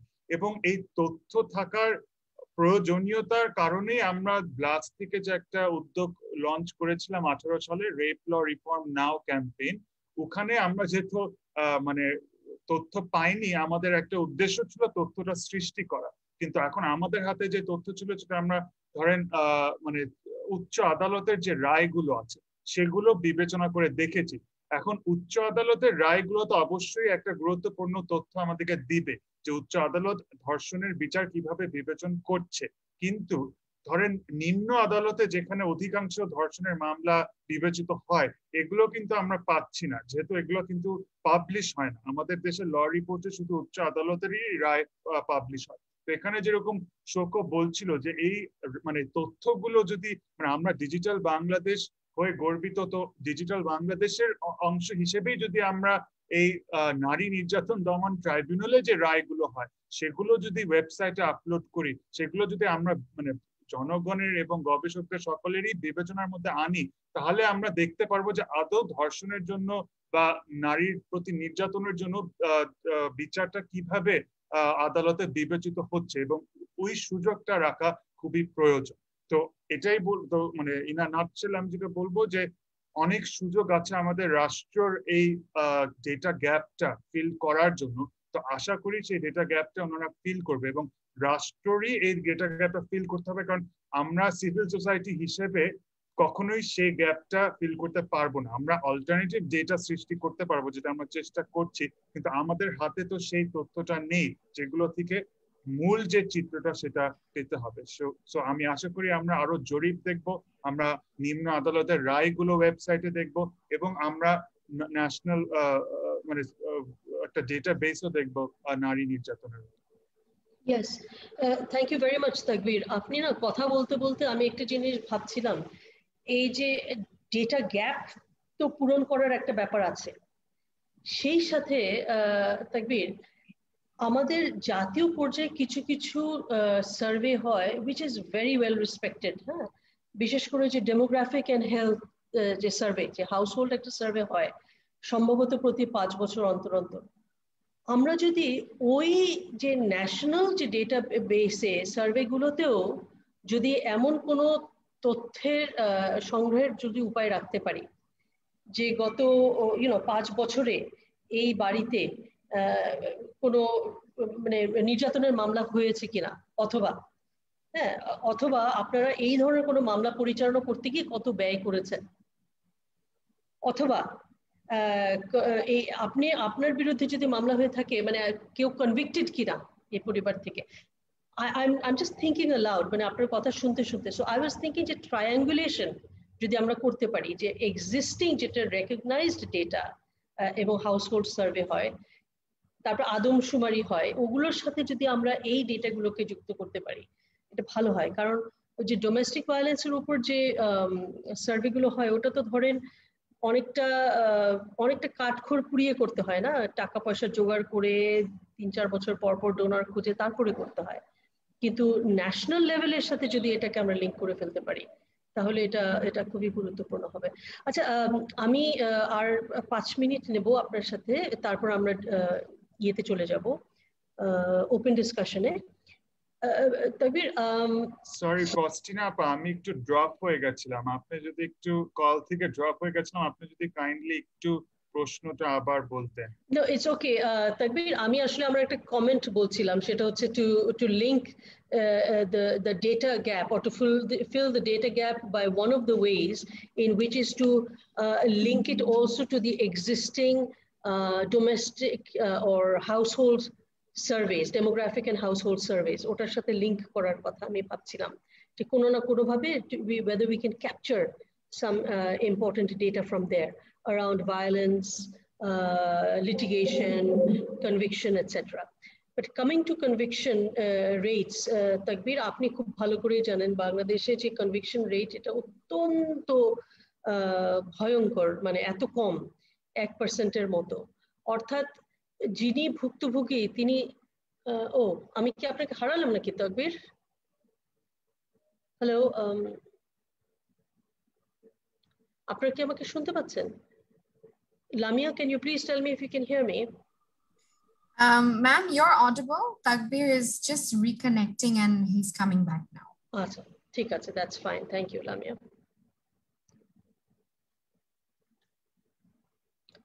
We will give Taqbir a few seconds. And while we are waiting for Taqbir, may I request all our audience and participants to please send in your questions so that we can get into the open discussion in a few minutes, as soon as Taqbir has responded. Sorry, আমার digital বাংলাদেশের কথা বলতে বলতে আমার বাসায় electricity চলে যায়, so এখন আমি হটস্পট ইউজ করে জয়েন করলাম আবার। সরি, যদি একটু প্রশ্নটা না, দ্যাটস ওকে। আমার মনে হয় তাকবীর, আমি খুবই কুইকলি আপনাকে তাহলে প্রশ্নটা করি। সেটা হচ্ছে যে আমাদের দেশের you know about the criminal justice system, our conviction rates are মানে dismal, মানে even dismal does not capture how horrific it is, 1% about, if so. So এইখানে আমরা আসলে as an activist and a person who respects and sees the value of data and technology, is there a way that institutions could be supported, or we could inject innovation through data, through technology, to perhaps improve the prospects around conviction rates, or increasing conviction rates? Because it goes without saying, আপনারা জানেন যে দোষী সাব্যস্ত যদি না হয় একজন একটা বিচার প্রক্রিয়ার শেষে, যে কারণেই হোক, তখন যিনি ভুক্তভোগী তার এই বিচার ব্যবস্থায় বিশ্বাসটা কোথায়, আস্থাটা কোথায়, তিনি কেন আসবেন, কেন তিনি মামলা রুজু করবেন, তাই না? সো আমি ওই কনভিকশনের জায়গাটায় আপনার কাছ থেকে কিছু ইনসাইটস আশা করছি। জি, ধন্যবাদ ফাউস্টিনা আপা। তো এই কনভিকশন রেটের কথার মানে বলতে গেলে অথবা ধর্ষণের মামলার বিচারের হারটা বাড়ানোর কথা বলতে গেলে আমাদের অবশ্যই আমি বলবো যে গত বছর যখন দেশ জুড়ে এরকম প্রোটেস্ট হয় 17টি সংগঠনের একটি জোট রেপ ল রিফর্ম কোয়ালিশন, যেটার মধ্যে আইন ও সালিশ কেন্দ্র একটি সদস্য, আমরা একটা 10 দফা দাবি জারি করি যে মানে ধর্ষণ আইনের এবং ধর্ষণের জন্য বিচার নিশ্চিত করতে হলে কোথায় কোথায় আইনের সংস্কার প্রয়োজন এবং মানে প্রতিষ্ঠানের সংস্কার কোথায় প্রয়োজন। তো এখানে আমি দুটি মূল সংস্কারের উপর জোর দিতে চাই, কারণ আমি মনে করি আপনি যে বলছিলেন এই যে ইম্পিউনিটি বা এই যে কনভিকশন রেট কেন এত কম, এখানে এই দুটোর সবচেয়ে বড় ভূমিকা। একটা হচ্ছে যে আমাদের দেশে সাক্ষী সুরক্ষা ব্যবস্থা নেই, এবং আমরা জানি যে ধর্ষণ বা নারীর প্রতি সহিংসতা যে মানে এটা একটা ক্ষমতার অসমতা থেকে আসে। তো যখন মানে একজন তো যে ব্যক্তি এটা করছে, এই নির্যাতনটা করছে, সে ব্যক্তি একটা পাওয়ার অ্যাডভান্টেজে আছে, সেই পাওয়ার অ্যাডভান্টেজ সে ব্যবহার করে তা বিচারের ব্যবস্থাকেও সে ফ্রাস্ট্রেট করতে পারে। তো এখানে আমরা জানি ল কমিশন কিন্তু এই বিষয়টাকে স্বীকৃতি দিয়েই 2006 সালে একটা খসড়া আইন দেয়, সাক্ষী সুরক্ষা আইন। কিন্তু দুঃখজনক বিষয় এই যে 15 বছর হয়ে যাওয়ার পরেও সেটা খসড়াই রয়ে গেছে। এবং আমরা জানি যে সাক্ষী সুরক্ষা আইন পাস করলেই হলো না, এখানে একটা বড় ফিসকাল ইমপ্লিকেশন আছে। এখানে বাজেট অনেক, আমাদের হয়তো পুলিশের বাজেটারি অ্যালোকেশন অনেক বাড়াতে হবে, কিন্তু মানে আমরা যখন এখনো মধ্য আয়ের দেশ হচ্ছি, অবশ্যই সেই আশাটা আমরা নাগরিক হিসেবে রাখতে পারি যে আমাদের বিচার ব্যবস্থার যে মানে অ্যালোকেশন, বাজেটারি অ্যালোকেশন, সেটা অবশ্যই বাড়ানোর একটা দাবি থাকতে পারে।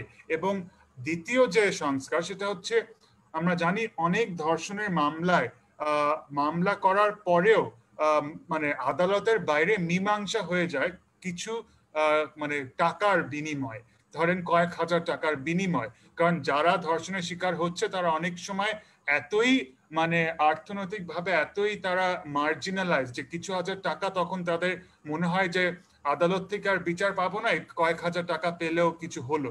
তো এখানে যদি রাষ্ট্রীয় পর্যায়ে একটা ক্ষতিপূরণের তহবিল থাকতো, এই ক্ষতিপূরণ তহবিলটা কিন্তু ফৌজদারি মামলার সাথে সম্পূর্ণভাবে ভিন্ন হতে হবে, যে একজন ধর্ষণের শিকার ব্যক্তি যাতে তার সাথে ধর্ষণ হওয়ার কারণে মানে কিছু আর্থিক সহায়তা এই ক্ষতিপূরণ তহবিল থেকে পেতে পারে। এবং এটা রাষ্ট্রীয় পর্যায়ে একটা তহবিল গঠিত হলে তাহলে এই যে আদালতের বাইরে কয়েক হাজার টাকার জন্য মীমাংসা হয়, এটা অন্তত আমরা আশা করি আর হওয়ার সম্ভাবনা অনেক কমে যাবে। তো এই ছিল প্রাতিষ্ঠানিক মূল দুই সংস্কার যেটা আমরা দাবি করেছিলাম, কারণ এটা থাকলে কিন্তু আপনি দেখছেন ধর্ষণের বিচার পাওয়ার একটা সম্ভাবনা বেড়ে যাওয়ার অনেক বড় একটা সুযোগ আছে। তৃতীয় যেটা আমরা মানে বলতে একটু হেজিটেট করি, কারণ সবাই এটা শুনতে রাজি নয়, সেটা হচ্ছে যে আমাদের দেশে কিন্তু ধর্ষণ আইন সংস্কার বলা মানেই আমরা শুধু সাজাটাকে আরো কঠোর করেছি। এখন আমরা জানি যে গবেষণায় মানে দেশ জুড়ে মানে সরি পৃথিবী জুড়ে গবেষণায় দেখা গেছে যে সাজা যত কঠোর হয় সাজার হার তত কমে আসে। তো আমাদের আসলে মানে বিচারকদের সাজা প্রদান করার ক্ষমতা আরো দিতে হবে। আমরা কিন্তু তাদের বর্তমান কালে মানে বিদ্যমান আইনে তাদের হাত বেঁধে দিয়েছি। ধর্ষণ হলেই বলতে হবে যে যাবজ্জীবন কারাদণ্ড বা মৃত্যুদণ্ড। তো এই কারণে যেহেতু সবচেয়ে কঠোর শাস্তি দেওয়া হচ্ছে, তারা শুধু সবচেয়ে কঠোর প্রকারের ধর্ষণকে স্বীকৃতি দিচ্ছে। কিন্তু মানে এখানে যদি আরেকটু ফ্লেক্সিবল হতো, এখানে যদি তাদেরকে সেন্টেন্সিং ডিসক্রিশন দেওয়া হতো, তাহলে আমরা বিচারকদের মুখেই শুনেছি যে তারা আরো বেশি ধর্ষণের মামলায় কনভিকশন দিতে পারত। Yes, thank you very much.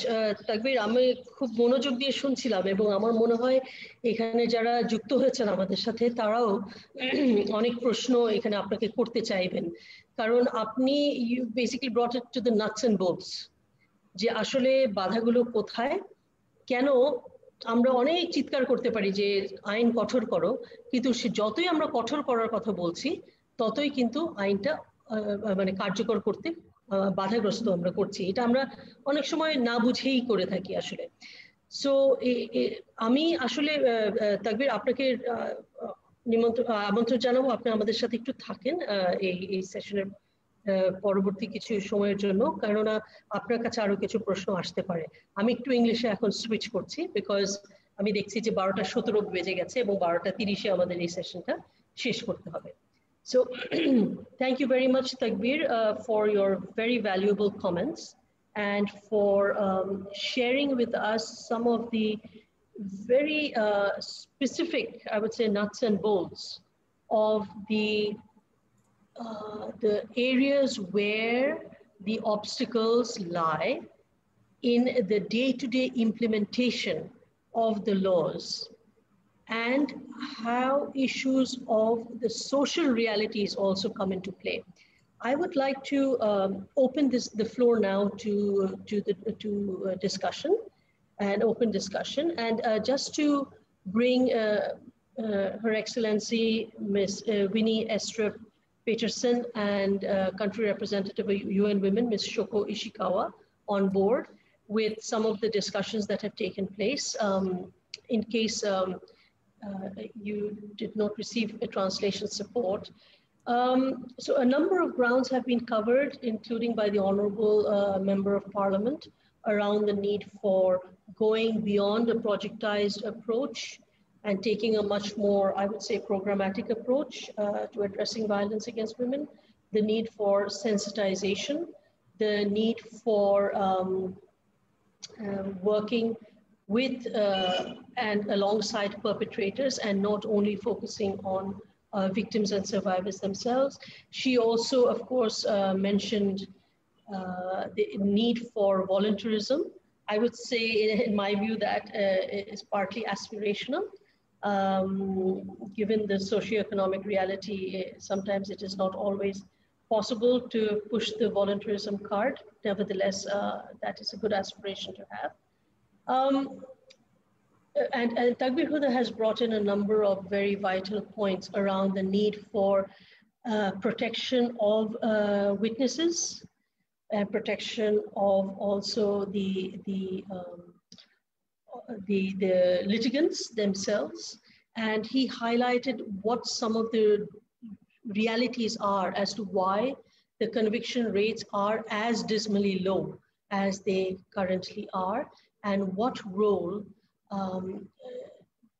technology and data or data-based intervention can play in addressing some of these gaps. I would now like to request you to please perhaps address some of the questions that have come in, and this is to no one in particular. You're all welcome to take the question as you see fit. One of the questions is that how much responsibility do you feel lies with the state versus the individuals themselves in addressing violence against women? And I'm assuming that the person who has raised this question by individuals means the individual victims and survivors, but also, I suppose, those who come into immediate contact of the victim or the survivor. So anyone who wants to take this question, কেউ চায় এই প্রশ্নের উত্তর দিতে পারেন। যেখানে বলা হচ্ছে যে এখানে রাষ্ট্রের ভূমিকা কতখানি এবং ব্যক্তির ভূমিকা কতখানি। Yes, Ms. Ishikawa, do I see an indication of interest to respond?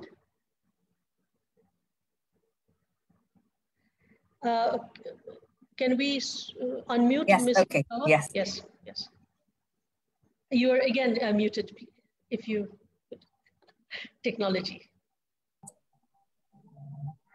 Okay, now I've unmuted, yes.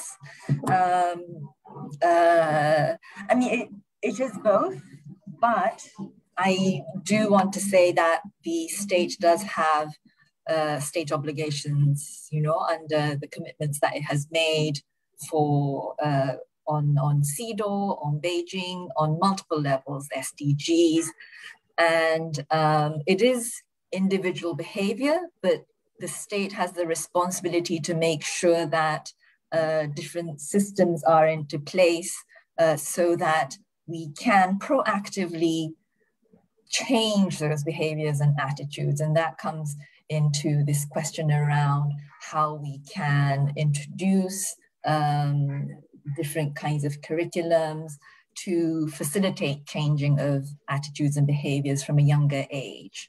Of course, in the family level, it is also important that that takes place. So it's not an either or question, but also even with it, when it is a family conversation that takes place, it is something that perhaps can be triggered through better media portrayal of relationships. Again, the state has a responsibility to make sure that media is working in the right direction to not be perpetuating discriminatory images and social norms. So as I mentioned in my intervention, it's a web, but there is a big responsibility for the government to be putting systems into place, removing discriminations so that there are more enabling factors in society for the attitude changes to take place. That's my response. Thanks. Yes, absolutely. Thank you. Thank you so much. Your Excellency, would you like to share some of your insights as to where perhaps the individual responsibility ends and state responsibility begins, or perhaps it is a cyclical responsibility and not necessarily ending in one place and beginning in the other?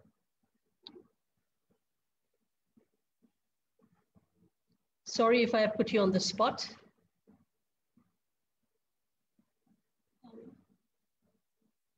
If not, perhaps I could take this opportunity to... I'm sorry, I was fighting to get unmuted again.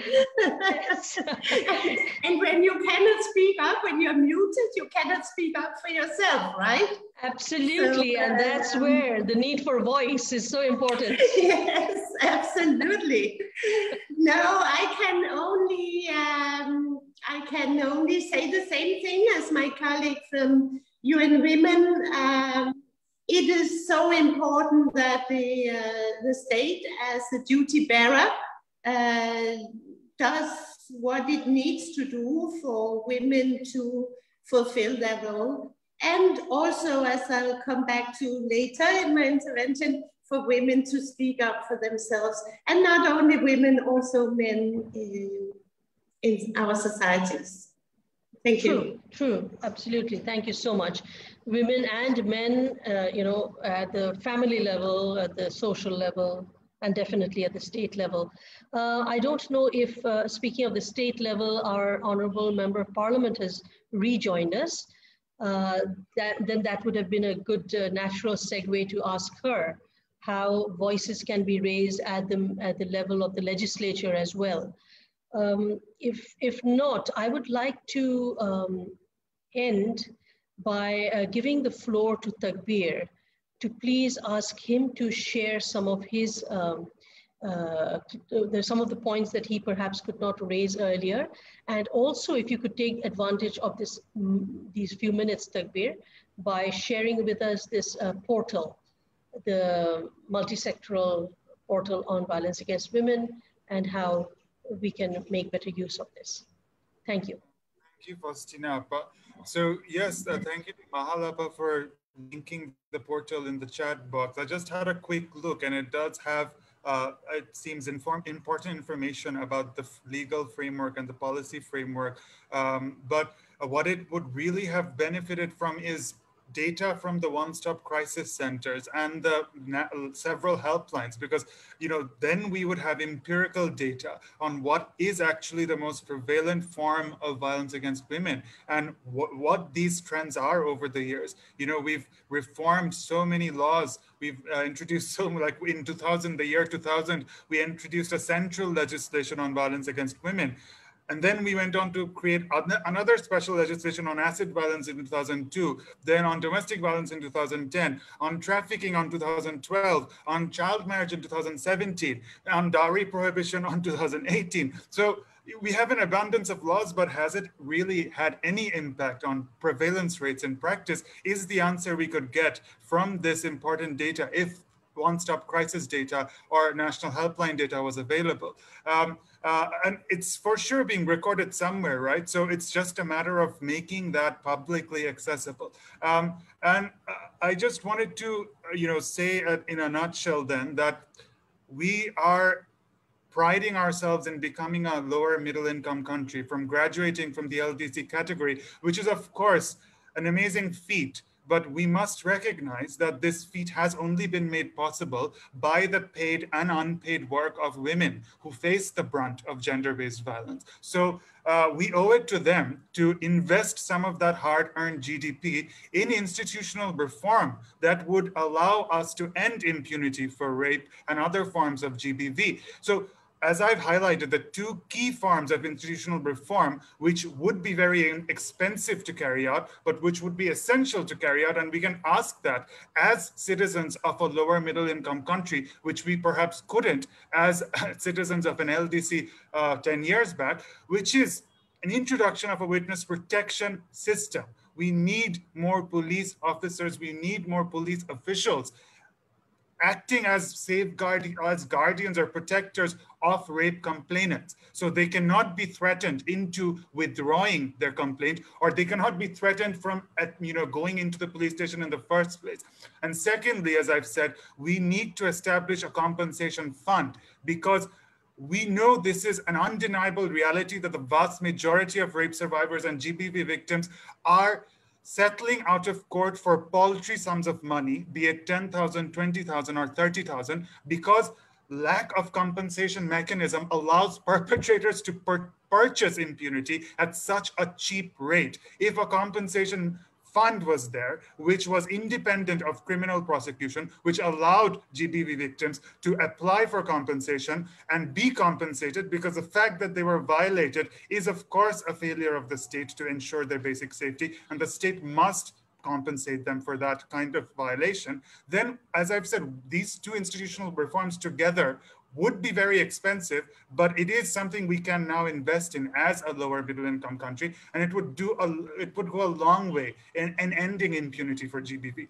It's the time for just introducing, punitive laws every few years is over. Now we demand meaningful change. We demand change that would actually have fiscal and budgetary implications, because we know we have the money to make those investments. So we are no longer citizens of a low-income country. We are citizens of a lower middle-income country. So these are, I think, very, very viable demands that we can now make. We can't just hide behind the poverty argument anymore. Absolutely, we cannot hide behind the poverty argument, Taqbir. In fact, if we are going to equate our economic progression with development, then that needs to reflect on every facet of our nation building, including not only in crafting or drafting new laws, but the quality of those laws and the effectiveness of its implementation. So I would need to, I'm sorry, end this session here, but one last point that if you could very briefly touch upon, is the continuing absence or invisibility of certain sectors and segments of our society of special need, particularly women and girls who live with various forms of disability. And they still lack access within the law, as we see, for example, the Women and Children Repression, Violence Against Women and Children Law of 2000, which was amended up to 2020. There is no specific provision for, addressing people with special needs. So how in 2021, sitting here in 2021, we are still talking about basics? So what can we do then, other than keep pushing members of parliament, perhaps? I think immediately we can do a survey about how accessible each of the violence against women tribunals around the country are. Do they have step-free access? can persons with disabilities freely access them? I think that's a very basic that we can inquire about. And then, of course, we know that our Evidence Act from 1872 was not created with persons with disabilities in mind. It is very ableist in its provisions. So, of course, it is high time we revisit those. So persons with disabilities are able to seek justice and participate in the justice process in a non-ableist setting. So Yes. That again would have important fiscal implications. And I think the starting point would really be to find out to what extent the courts in themselves are accessible, the police stations themselves are accessible. Here we can refer back to a 2018 High Court guidelines where it said that interpretive services must be available to rape complainants if they're not able to communicate with the police in the language that is being spoken. And secondly, that that the online complaints mechanism should be introduced. It's been 3 years. Again, I'm not aware of an online complaints mechanism being introduced yet, even though we've been through a pandemic which has forced us to maximize the use of digital technology. So the sad thing is it shouldn't have been a pandemic that forced us to introduce a virtual court framework. That should have come much earlier. And knowing that the vast majority of GBV victims are somehow precluded from going to police station for disability reasons or otherwise, an online complaints mechanism could completely change the reporting rates. And the High Court has already alluded to it. So where is the enforcement of that directive today in March 2021? Yes, thank you, absolutely. And I would, as the moderator, use my prerogative and put forward a recommendation from this panel discussion, which has brought in a number of very vital points, to perhaps hone in on some specific areas where we can take forward and build on what already exists. For example, we have these women and children tribunals already in existence, they're working. We have a number of surveys already taking place.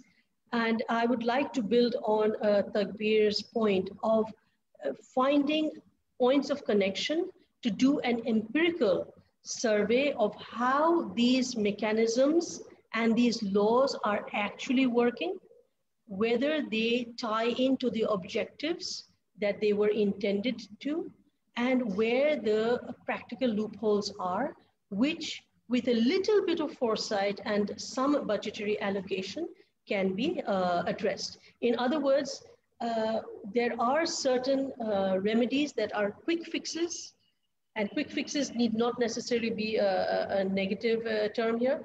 There are some quick fixes that we can go for, and let's go for that. So this would be a recommendation that we can build on, and I would request perhaps the organizers of this event to, perhaps we can articulate this a bit better and forward it to all those relevant stakeholders, either joining us today or who are our partners, to see if we could perhaps build on or conduct such a quick and dirty empirical study to see what is working and build on that. So thank you very much. I would like to thank once again every member of our panel today, starting with Ms. Winnie Estrup Petersen, Honorable Ambassador of Denmark to Bangladesh, Ms. Shoko Ishikawa, Country Representative of UN Women, our Honorable Member of Parliament, Aroma Dutta, and the Coordinator of JANO, Taqbir Huda. Thank you so much for your time and your insights today. We will be closing this panel discussion. Nevertheless, I hope you will stay with us, and we would like to invite you to the next part of the event today, which is the following panel discussion, where unfortunately you will have to see me again because I have been invited as a panelist. And I have the pleasure of inviting Ms. Syeda Samara Mortada, who is a regional movement builder with SheDecides, and who is also a member of Feminists across generations. So I will put down my moderator hat for now and welcome Syeda Samara Mortada to take over. আপনাদের সবাইকে ধন্যবাদ এবং আমি এখন আমার অন্য ভূমিকায় যাচ্ছি মডারেটর থেকে প্যানেলিস্ট এবং যে কুমিরের বিভিন্ন ছানাপোনা দেখায় না, ওভাবে আমাকে এখন অন্য প্যানেলে যেতে হচ্ছে। ধন্যবাদ। সামারা, please take over. Thank you so much ফাস্টিনা আপা। স্বাগতম সবাইকে, ওয়েলকাম এভরিওয়ান। আমরা এখন আমাদের দ্বিতীয় প্যানেলে চলে যাচ্ছি। যারা প্যানেলিস্ট আছেন আমি রিকোয়েস্ট করছি আপনাদের ভিডিওগুলো অন করে ফেলবেন। সবাইকে স্বাগতম আজকে আমাদের প্যানেলে choose to challenge violence against women. আমার নাম সামারা। ভিডিও বারবার বন্ধ হয়ে যাচ্ছে। আচ্ছা, আমি একটু ফোনে কানেক্ট করছি।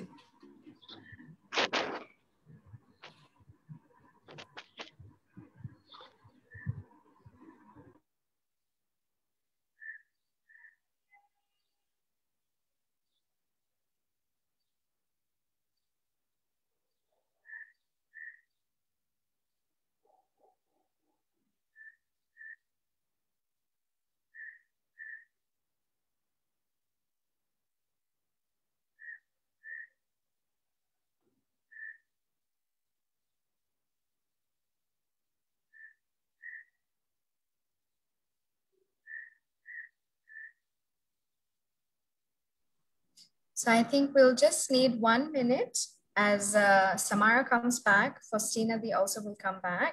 We also have with us our other two panelists, which I'll leave Samara Appa to do the introductions. Sorry, Lamia, you have to, yeah, okay, I'm getting it.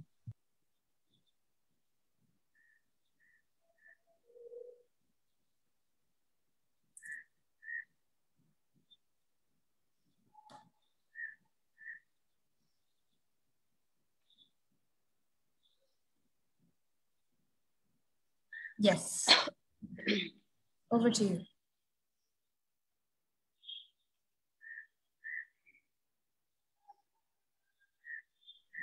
Samara, could you check your mic and your mute button, please? Thank you.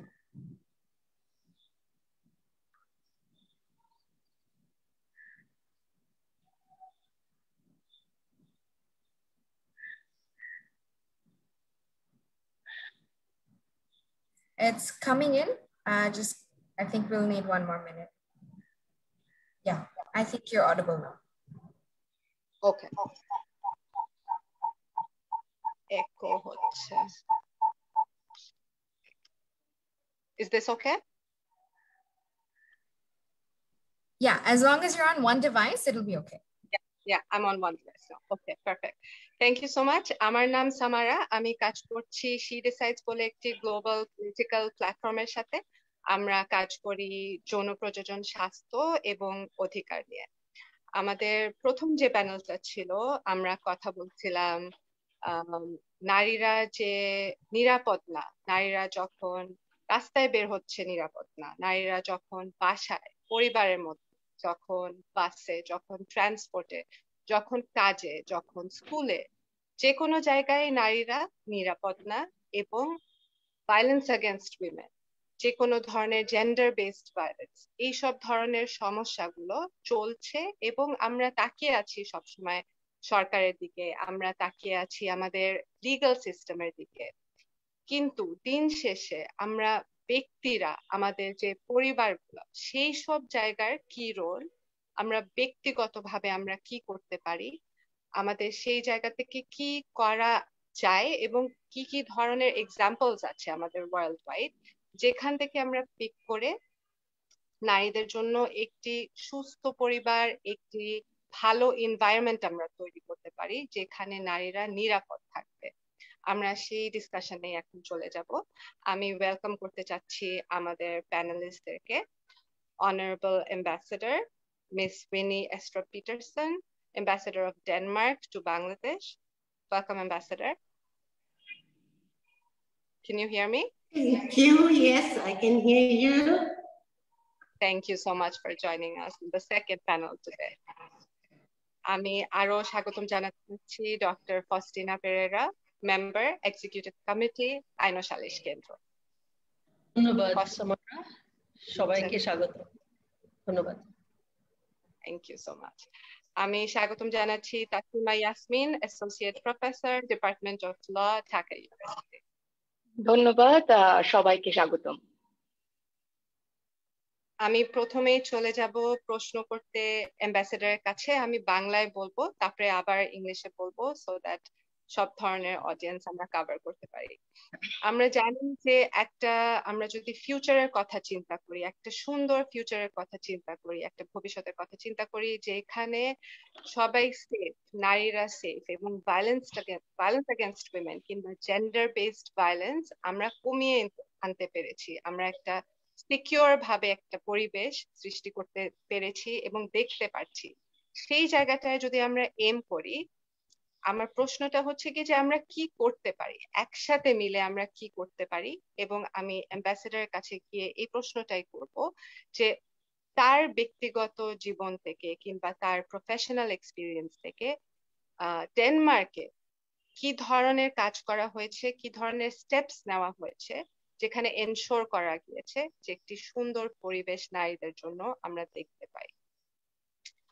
Ambassador, I'm going to repeat and try to summarize my question and ask in English.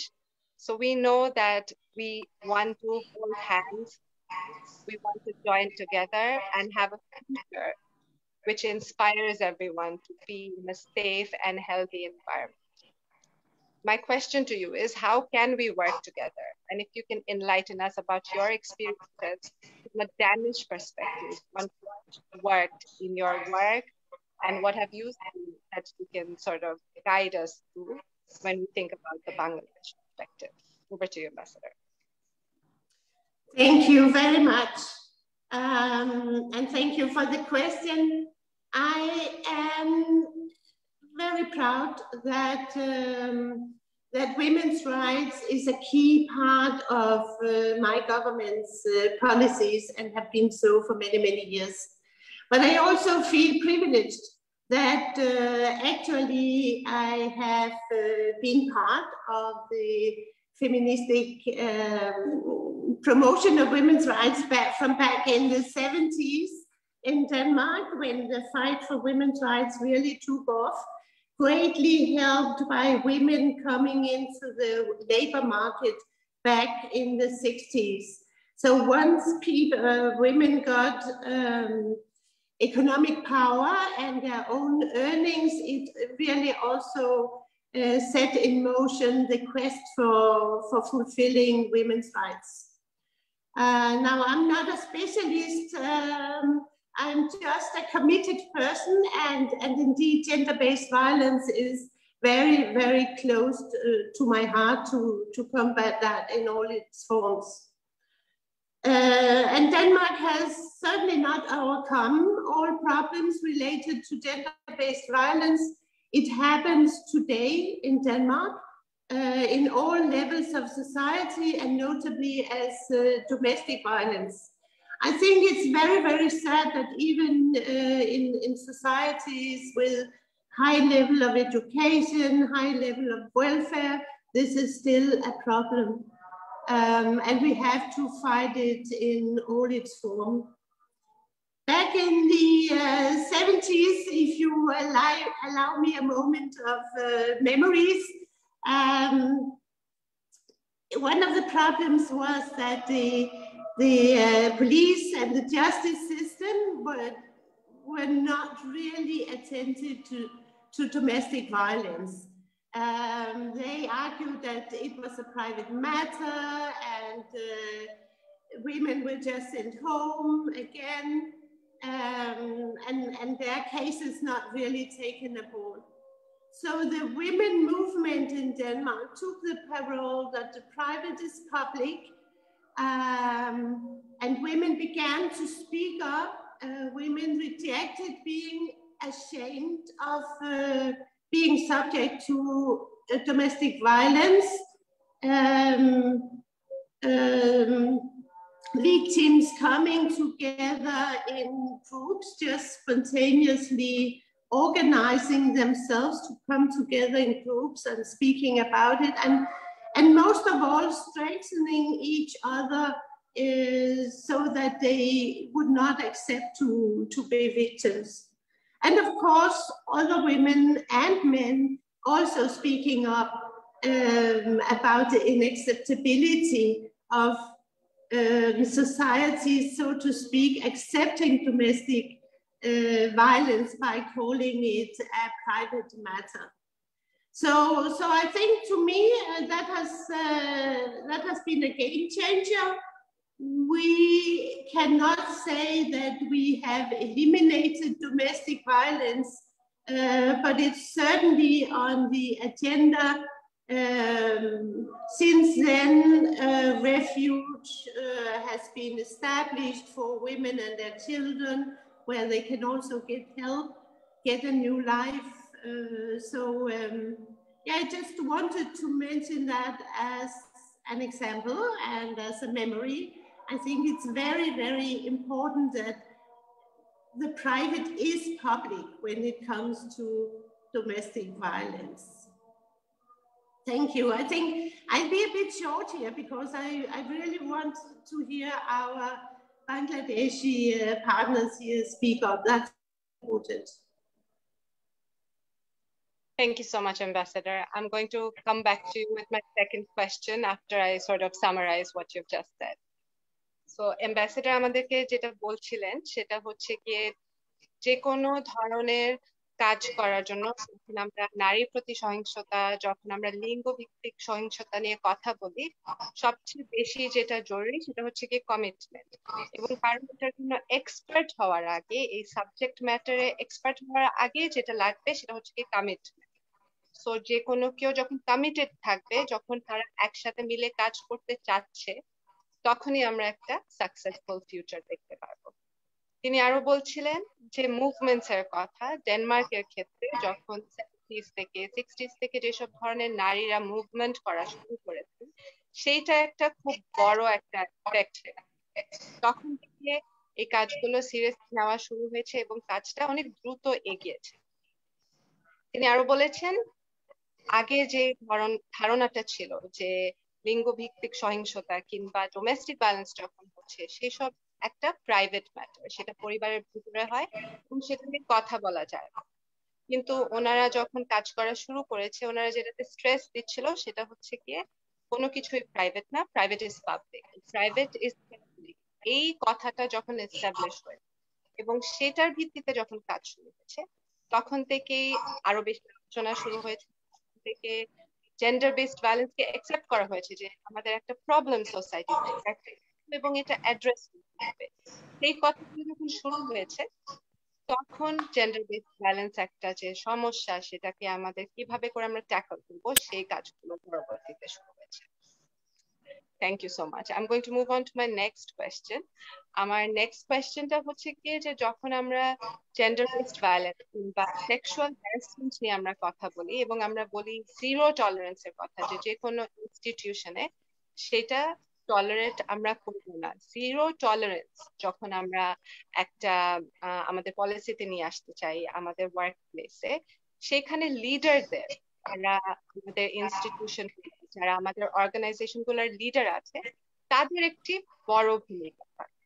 তো সেটা আমি অ্যাম্বাসেডরকে জিজ্ঞেস করতে চাচ্ছি যে তিনি তার কাজের ভিত্তিতে কিভাবে করে জিরো টলারেন্স এস্টাবলিশ করেছে ওয়ার্ক প্লেসে as a leader.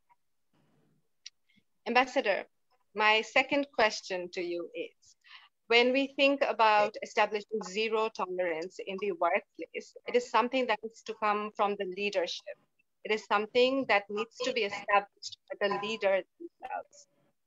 So yourself, you as a leader, how have you been able to address zero tolerance at the workplace as a leader?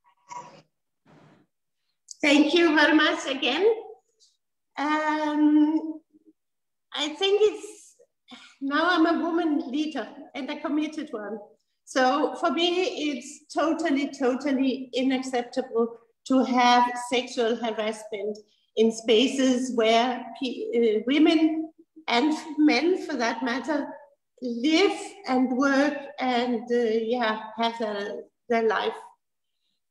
Let's just recall that sexual harassment, it springs from power relations, power of the superior to coerce women or men again. I will not exclude that it can happen to men persons with influence or power coerce women to accept unwanted sexual advancements. And women should be really free to do their work, to socialize in the workplace, and not live in fear for such unwanted sexual advancement from a person in a position of power where they may be coerced to say yes to something that they don't want. It is so important that the institution has a zero tolerance policy, as you said initially, and the Danish Ministry of Foreign Affairs has a very clear policy on zero tolerance and a very clear obligation of all leaders in the Ministry of Foreign Affairs. That means all ambassadors, but also leaders and managers at all other levels are held responsible to avoid that. We have every year in our workplace what we call a barometer, where all staff a questionnaire where all staff can tell how they feel about the workplace, are they happy? And there are also questions about bullying and sexual harassment. So in that way, people have in anonymity the opportunity to also flag if they had any unwanted, such unwanted attention. And it's coming back to the leaders at the different levels to work on that and avoid that happen again. We also have a whistleblower mechanism with a trustworthy third party. So for me, as an instance, as an example, if somebody is experiencing that in the workplace I have responsibility for, it will come back to me that I have a problem. Not who it is or who is saying so, but that there is a problem and that I need to take hand on that. But I think it's also, now we talk about institutions, responsibilities and persons, individuals. And also here, it's so important for all of us to speak up, of course, the victims. And we should not contribute to victim blaming. It's never your own fault. So speak up, and I would also expect from all colleagues to speak up. Now, if it's the leader who are doing it, I see it's really, really difficult to speak up. But then there are other mechanisms in the form of this barometer inquiry or whistleblower. But women should not live in fear everywhere, anywhere they go and live. So thank you. Thank you so much, Ambassador. I have one more question for you. I'm going to come back to you in just a little bit. Ambassador, যেটা আমাদেরকে বলছিলেন সেটা হচ্ছে গিয়ে প্রথমত যে কোনো institution কিংবা অর্গানাইজেশনের যেটা সবচেয়ে বেশি জরুরি সেটা হচ্ছে কমিটমেন্ট। যদি আমরা কমিটেড থাকি যে আমরা সেক্সুয়াল ভায়োলেন্স কিংবা সেক্সুয়াল হ্যারাসমেন্টের প্রতি আমাদের জিরো টলারেন্স থাকি, সেক্ষেত্রে এই কাজটা করা সম্ভব এবং প্রত্যেক লেভেলে কিন্তু কাজ আছে। একজন যে লিডার, ইনস্টিটিউশনের লিডার, তার তো অবশ্যই অনেক একটা বড় ভূমিকা আছে। পাশাপাশি যারা ম্যানেজার আছে, যারা টিম লিডার আছে, তাদের সবার everyone has to step up, সবার একটা রোল নিতে হবে। আর উনি বলেছেন যে ওনাদের ওখানে এমবাসিতে প্রত্যেক সপ্তাহে আমার ধারণা একটা টিম মিটিং হয়। টিম মিটিং গুলাতেও কেউ যদি এই ধরনের sexual violence, sexual harassment face করে থাকে, তাদের কাজের ক্ষেত্রে বা কাজের জায়গায় তারা সেটা তুলতে পারে। তো ওখানে এইসব ধরনের আলোচনা হয়, বুলিং নিয়ে, সেক্সুয়াল হ্যারাসমেন্ট নিয়ে, তাদের সব স্টাফের মধ্যে এই ধরনের আলোচনা অর্গানাইজ করা হয়। পাশাপাশি উনি বলেছেন যে ওনাদের একটা হুইসেল ব্লোয়ার একটা অপশন আছে, তার মানে অন্য কেউ যখন কিছু একটা দেখেছে, কোনো একটা ধরনের কেস দেখেছে বা একটা এক্সপিরিয়েন্স করেছে, নিজে না অন্য কাউকে দেখেছে এক্সপিরিয়েন্স করতে, সে ভিসেল ব্লো করতে পারে, সে ওই ধরনের ইস্যুটা উঠাতে পারে, এবং যখন ওঠানো হবে তখন হচ্ছে লিডারের, অর্গানাইজেশনের লিডারের, তার মানে তার নিজের একটা বড় ভূমিকা আছে যেটা সে পালন করে থাকে। সবচেয়ে যেটা গুরুত্বপূর্ণ কথা উনি বলেছেন সেটা হচ্ছে কি ভিকটিম ব্লেমিং নিয়ে। সেই জায়গাটাতে আমাদের সবার রোল, উনি বলেছেন যে ভিকটিম ব্লেমিং মানে যে ভিকটিম তাকে ট্রাস্ট করা এবং তাকে ব্লেম না করা, এই রেসপন্সিবিলিটিটা আমাদের সবার, এবং এটা সবার করতে হবে।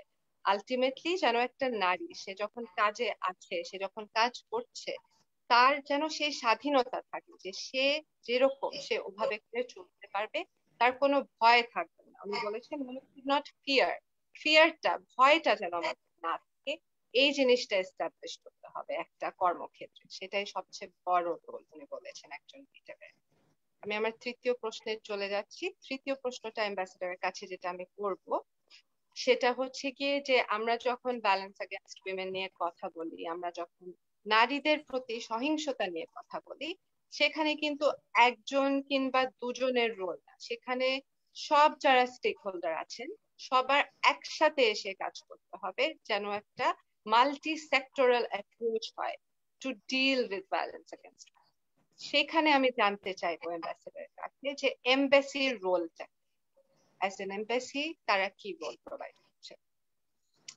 Ambassador, my last and final question to you is, in order to reduce and eliminate violence against women, we know that it needs a comprehensive support from a multi-sectoral approach. What kind of support has your embassy provided to address violence against women in Bangladesh? Thank you. Thank you very much. Let me, the easy reply would be all kinds of support. But I'll elaborate a little bit more.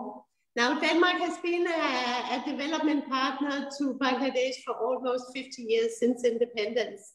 And women's rights, all rights, economic, social, and of course, avoid gender-based violence, has been at the center for this development cooperation throughout the years, because we are so convinced in Denmark that the full participation of that other 50%, the 50% of the population which are women, the participation of them in development of society is so important and key to really this advancements in this society. And I also think we all recognize that women coming out in the labor market in the R&D sector, however poor their jobs were, but it has meant a difference to women's status in Bangladesh. So that's very, very important. Now, one of the things we have been supporting is our support to ask. One of the outcomes of which is a seminar to the webinar today. We have really supported throughout many years ASK's program, notably against gender-based violence. But I would like to highlight the One-Stop Crisis Center, actually, which is also one of our flagship projects. Really a successful example of support to this area. So we'll go back 25 years to the Beijing Platform for Action in 1995, and where the government of Bangladesh took an initiative in response to that Beijing Platform, initially known as a multi-sectoral program on violence against women in Bangladesh. And it was undertaken by the Ministry of Women and Children's Affairs back in the mid-1990s as a response to the Beijing Platform. So in 1996, with Danish support, the Ministry of Women and Children's Affairs set up an interministerial committee and planned a pilot program under this in coordination with the Ministry of Law, Justice, and Ministry of Law, Justice and Parliamentary Affairs, Ministry of Information, Ministry of Social Welfare, of Home Affairs, and Ministry of Health and Family Welfare. So it's really an integral project and approached by various government institutions. And the main rationale behind the design was the mobilization of state machinery in prevention and redress of violence against women. So this initiative and our cooperation is now in the 4th phase. And under this, the National Center on Gender-Based Violence, the one-stop crisis centers have been established. And still there's coordination between all the institutions, state institutions participating. So, so from the Danish side, we really see this as a very good example. I'm sure we can discuss how this and that can be improved, but overall, I think it's an initiative in which Bangladesh and the government can take a lot of pride. And we are confident from the Danish side that as our support will end by 2022, but we are confident that it's strong enough to carry on under the government responsibility entirely. Thank you. Thank you so much, Ambassador. Thank you so much for your valuable words. I'm going to come back to you in the open session. Ambassador যেটা বলছিলেন যে multi sectoral অ্যাপ্রোচের কথা আমি যে প্রশ্নটা করেছিলাম যে ওখানে এমবাসির কি রোল, ড্যানিশ এমবাসি, ডেনমার্ক এমবাসির রোলটা কি, সেখানে উনি বলেছেন যে অনেক ধরনেরই কাজ চলছে গভর্নমেন্ট অফ বাংলাদেশের সাথে। একটা স্পেসিফিক উনি উদাহরণ দিয়েছেন ওয়ান স্টপ ক্রাইসিস সেন্টারের কথা, যেটা তাদের ফ্ল্যাগশিপ প্রজেক্ট ছিল, যেখানে যে কোনো ধরনের crisis on violence against women সেই ধরনের কেসগুলা হ্যান্ডেল করা হয়। পাশাপাশি উনি বলেছেন যে বেজিং প্ল্যাটফর্ম ফর অ্যাকশন, যখন সেটা 1995-এ যে কনফারেন্সটা হয়, সেইখানে হচ্ছে কি গভর্নমেন্ট অফ বাংলাদেশের একটি পার্টিকুলার একটি কমিটমেন্ট ছিল specifically on violence against women, যেখানে ministry of women and children affairs একটি বড় ভূমিকা রেখেছিলেন। ওখান থেকে আসার পরে 1996 থেকে একটি ইন্টারমিনিস্ট্রিয়াল কমিটির কথা উনি বলেছেন। ওই মিনিস্ট্রিগুলোর মধ্যে অনেকগুলো মিনিস্ট্রির মধ্যে কিছু মিনিস্ট্রি যেটা উনি উল্লেখ করেছেন, ministry of law, justice, social welfare, আরো অনেক বিভিন্ন মিনিস্ট্রির কথা উনি বলেছেন। এইসব মিনিস্ট্রিগুলো মিলে একটি ইন্টারমিনিস্ট্রিয়াল কমিটি হয়, যেটার দ্বারা আমরা ভায়োলেন্স এগেইনস্ট উইমেনকে কিভাবে অ্যাড্রেস করব সেই সব ধরনের কাজগুলো শুরু হয়। এবং সেইটাতে ডেনিশ এমবাসি একটি বড় ভূমিকা রাখছে, তারা কোঅর্ডিনেশনের রোলে আছে। এবং আরো অনেক ধরনের যেসব কাজ হচ্ছে নারী প্রতি সহিংসতা নিয়ে, যেসব ধরনের কোঅর্ডিনেশনের কাজ হচ্ছে, অনেক ধরনের সেই সব কমিটি গুলাতেও ডেনিশ এমবাসি একটি বড় ভূমিকা রাখছে। কিন্তু তাদের সাপোর্টটা আপাতত যেটা উনি বলছেন সেই সাপোর্টটা থাকবে 2022 পর্যন্ত। কিন্তু উনি আশাবাদী, অ্যাম্বাসেডর আশাবাদী যে গভর্নমেন্ট অফ বাংলাদেশ এই ভূমিকাগুলা চালিয়ে যাবে, কাজগুলা চালিয়ে যাবে, যেন আমরা নারীর প্রতি সহিংসতা এবং জেন্ডার ভিত্তিক যেসব সহিংসতা আছে সেইটার কাজে আমরা এগিয়ে যেতে পারি। ধন্যবাদ অ্যাম্বাসেডরকে। আমি এখন চলে যাচ্ছি আমার দ্বিতীয় প্যানেলিস্ট ফস্টিনা আপার কাছে। ফস্টিনা আপা শুনতে পাচ্ছেন?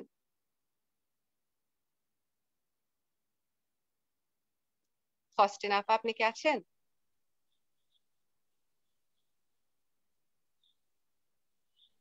Yes, thank you. আমাকে আনমিউট করতে দেওয়ার জন্য। টেকনোলজিতে আমাদের অনেক সময় চলে যাচ্ছে, একটা ডিভাইস থেকে আরেকটা ডিভাইস আবার কারেন্ট চলে যাচ্ছে।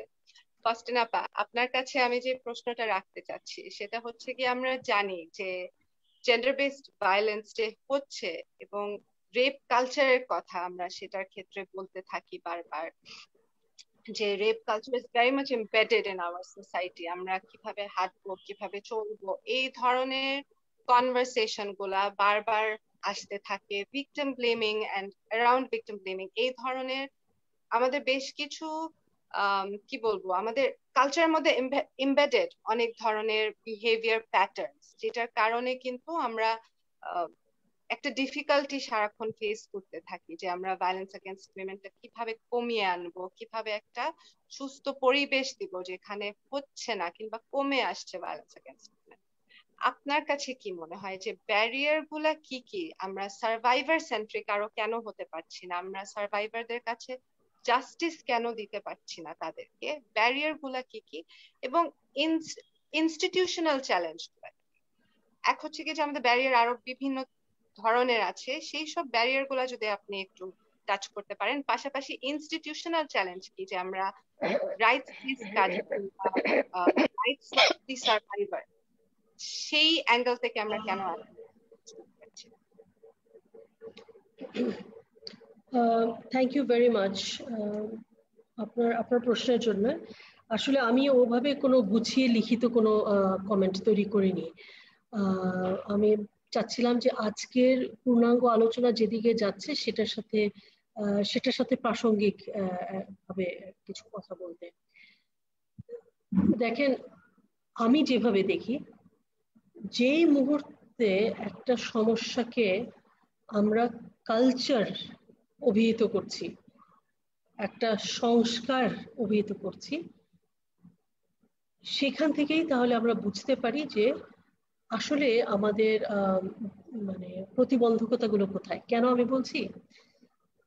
কেননা আমরা ছোটবেলায় মানে ল স্কুলে শিখেছি ফার্স্ট ইয়ারেই যে একটা আইনের সাথে একটা কাস্টম এর পার্থক্যটা কোথায়, এবং কাস্টম কখন তৈরি হয়, মানে একটা সংস্কার কখন তৈরি হয়। একটা ল কিন্তু আপনি ধরেন 2-3 বছরের পরিশ্রমে কিন্তু একটু দাঁড় করিয়ে ফেলতে পারেন, আরো কম সময়েও কিন্তু রাতারাতি দাঁড় করিয়ে ফেলতে পারেন আইন। কিন্তু একটা সংস্কার বা একটা কালচার তৈরি হতে অনেক সময় প্রয়োজন হয়।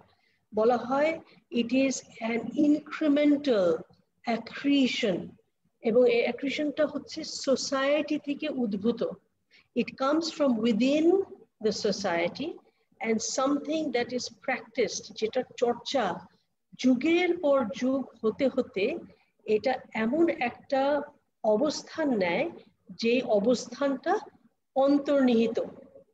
In other words, the distinction between a law and a custom is such that a law can be enacted overnight or within a short span of time, but for something to turn into a culture or a custom, it is the cumulative accretion of an act or an omission or a practice over a long period of time, which then becomes inserted into your psyche and embedded within your understanding of not only how you see yourself, but how you see the world. অর্থাৎ সেই চর্চাটা এমন একটা অবস্থান নিয়ে নেয় যখন আমরা নিজের সাথে দৈনন্দিন জীবনে কি আচরণ করি, অন্যের সাথে কি আচরণ করি এবং পৃথিবীটাকে কিভাবে দেখি, সেটা প্রথিত হয়ে যায়, becomes embedded. আমি কেন এই ভূমিকাটা দিচ্ছি ওইটাই বলার জন্য যে যখনই আমরা কালচারে রূপান্তরিত হয়ে যাই একটা ঘটনা বা একটা প্র্যাকটিস, ওখানেই অন্তর্নিহিত হচ্ছে আমার বোঝা যে আমার প্রতিবন্ধকতাগুলো কোথায়। তাহলে আমরা কি করতে পারি? আমাদের তো জীবদ্দশায় আমরা খুব বেশি হলে এখন 80-90 বছর খুব বেশি হলে পাচ্ছি। সো এই 80-90 বছরে তার মধ্যে আমরা অ্যাক্টিভ আছি খুব বেশি হলে ধরেন 40-45 বছর। এই 40-45 বছরে কি আমার সম্ভব 400 বছর বা 4000 বছরের প্র্যাকটিসকে ওই একই পদ্ধতিতে ওয়াক ব্যাক করা? It's not possible. So what do we need to do? We need to take certain actions that are going to fast forward.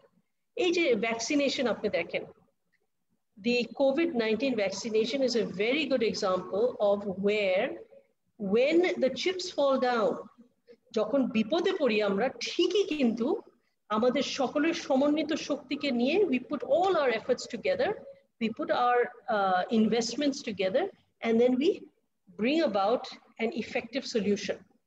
and we can accelerate it. So প্রতিবন্ধকতাগুলো আমরা জানি, আমরা অনেক কথা বলতে পারি। প্রতিবন্ধকতা আমাদের মনোমানসিকতায়, প্রতিবন্ধকতা আমাদের রিসোর্স অ্যালোকেশনে, হ্যাঁ, আমাদের চর্চা ইত্যাদি ইত্যাদি। কিন্তু এখন আমাদেরকে অ্যাক্সেলারেটেড ওয়েতে এগোতে হবে। সো অ্যাক্সেলারেশনটা কিভাবে হবে? আমি একটু ভিন্ন জায়গা থেকে শুরু করি। এর আগের সেশনে আপনারা যারা যুক্ত হয়েছেন তারা বেশ কিছু গুরুত্বপূর্ণ বক্তব্য শুনেছেন। আমি একটি বক্তব্যকে আসলে একটু চ্যালেঞ্জ করতে চাই, সেটা হচ্ছে আমাদের মাননীয়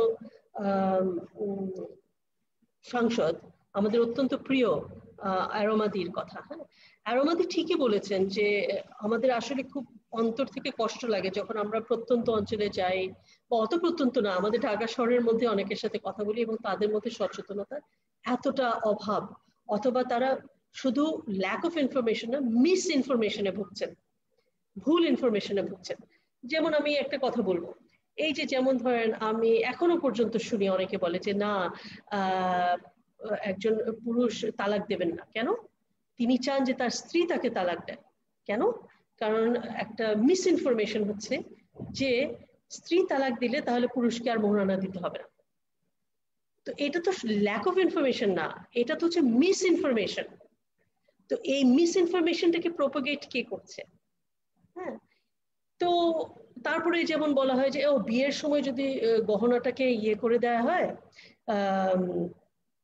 মোহরানার ভিতরে নিয়ে নেওয়া হয়, তাহলে ওটাকে উসুল হিসেবে ধরে নেওয়া হবে, আর পরে ধরে নেওয়া হবে যে স্ত্রী ইয়ে করেছেন, বাকিটা হয়তো মাফ করে দিয়েছেন।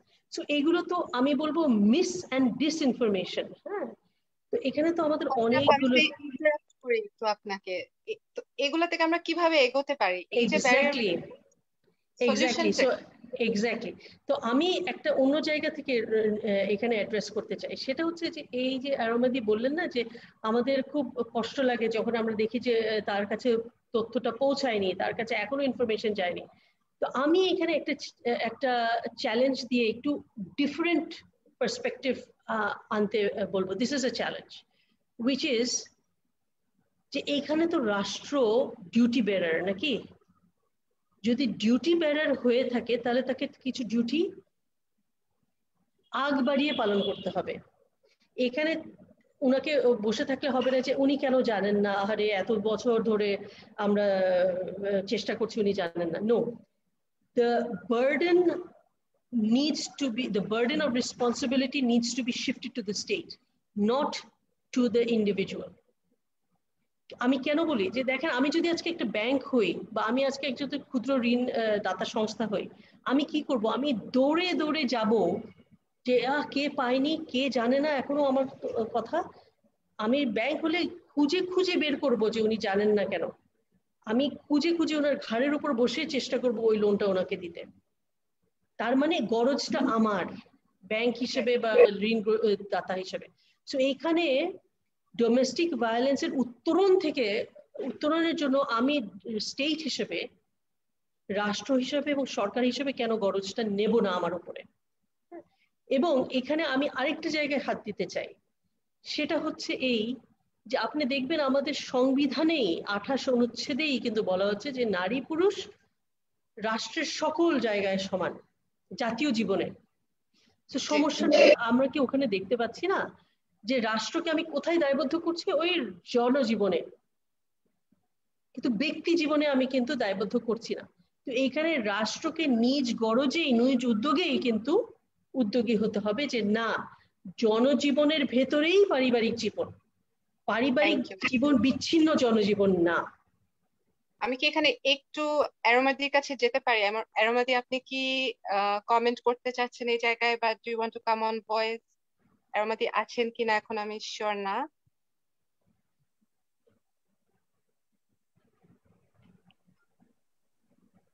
হ্যাঁ, আমি যেটা বলছিলাম, হ্যাঁ ফাস্টিনা,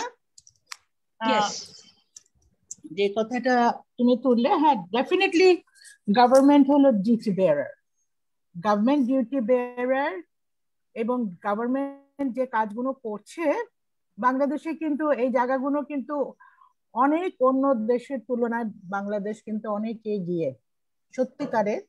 বিকজ আমাদের প্রাইম মিনিস্টার কিন্তু বেসিক্যালি খুবই নারী বান্ধব এবং বিশেষ করে উনিও ভেতর থেকে অন্তর থেকে ফিল করে, এবং ফিল করে শুধু না, এবং উনি সময় তৎপর যে কিভাবে এবং কেন এই নারীর প্রতি সহিংসতা, কেন আমরা আরো কেন কাজ করতে পারছি না, এবং সে কারণে কিন্তু উনি নানা প্রোগ্রামে কিন্তু ক্রস কাটিং করে দিয়েছে, যেটা তুমিও জানো আমিও জানি। এখন তুমি যে কথাটা বলছো, একটা জায়গায় হয় কি যে Prime Minister is deeply supportive and providing all out support. কিন্তু ইনস্টিটিউশন গুলো, সরকারের যে ইনস্টিটিউশন আছে, বেসিক্যালি এই জায়গাগুলো কিন্তু দেখা যায় যে ওই রকম তারা কিন্তু headed by, most of them are headed by mail. হ্যাঁ, ভালো, কিন্তু ওনাদের ভেতরে একটা জায়গা আছে যে আমরা যেভাবে নারীরা, সেটা আমরা যে ক্ষেত্রেই থাকি না কেন, পদচারণা হোক, সেটা গভর্নমেন্ট বলো, এনজিও বলো, সিভিল সোসাইটি বলো, যেই জায়গাটাই আমরা থাকি না কেন, যেখানে এটা পার্থক্য আকাশ পাতাল হয়, if it is led by a women or if it is led by a man. কারণ এখানে জায়গাটা হচ্ছে প্রত্যেকটা মেয়ের ভেতরে, সে সিভিল সোসাইটিতে থাকে কি সরকারে থাকে, তার একটা ভেতরে একটা তীব্র জ্বালা বেদনা এবং তার একটা দায়বদ্ধতা থাকে, যে দায়বদ্ধতাটা সব, এবং সেই ক্ষেত্রেই কিন্তু আমি বারবার বলছি গভর্নমেন্টের মিশনারির একটা লিমিটেশন আছে, যেটা civil society organisation is more open, they can reach directly. হ্যাঁ, তো সেই ক্ষেত্রে ডিউটি বেয়ারার এবং যারা আমরা এই সিভিল সোসাইটি অর্গানাইজেশন, এনজিওরা, যে জায়গাগুলো থেকে অ্যাডভোকেসি গ্রুপরা যেভাবে কাজ করছে, সেইখানে একটা বারবারে আমি বলি যে গ্যাপটা তো রয়ে গেছে ফাস্টিনা। এই গ্যাপটাকে আমরা যদি ব্রিজ না করি, এটা কিন্তু কাউরির উপর কাউরির দোষারোপ না, এটা হলো আমাদের চিন্তাধারার লিমিটেশন, আমাদের অ্যাপ্রোচের লিমিটেশন, আমাদের বাজেটেরও লিমিটেশন আছে, অনেকগুলো ফ্যাক্টর দাঁড়িয়ে সেই কারণে বলছে যে রিথিঙ্ক করা, রিস্ট্র্যাটেজাইজ করা, বাস্তব থেকে দেখছি, তাই না? এখন ব্র্যাক যে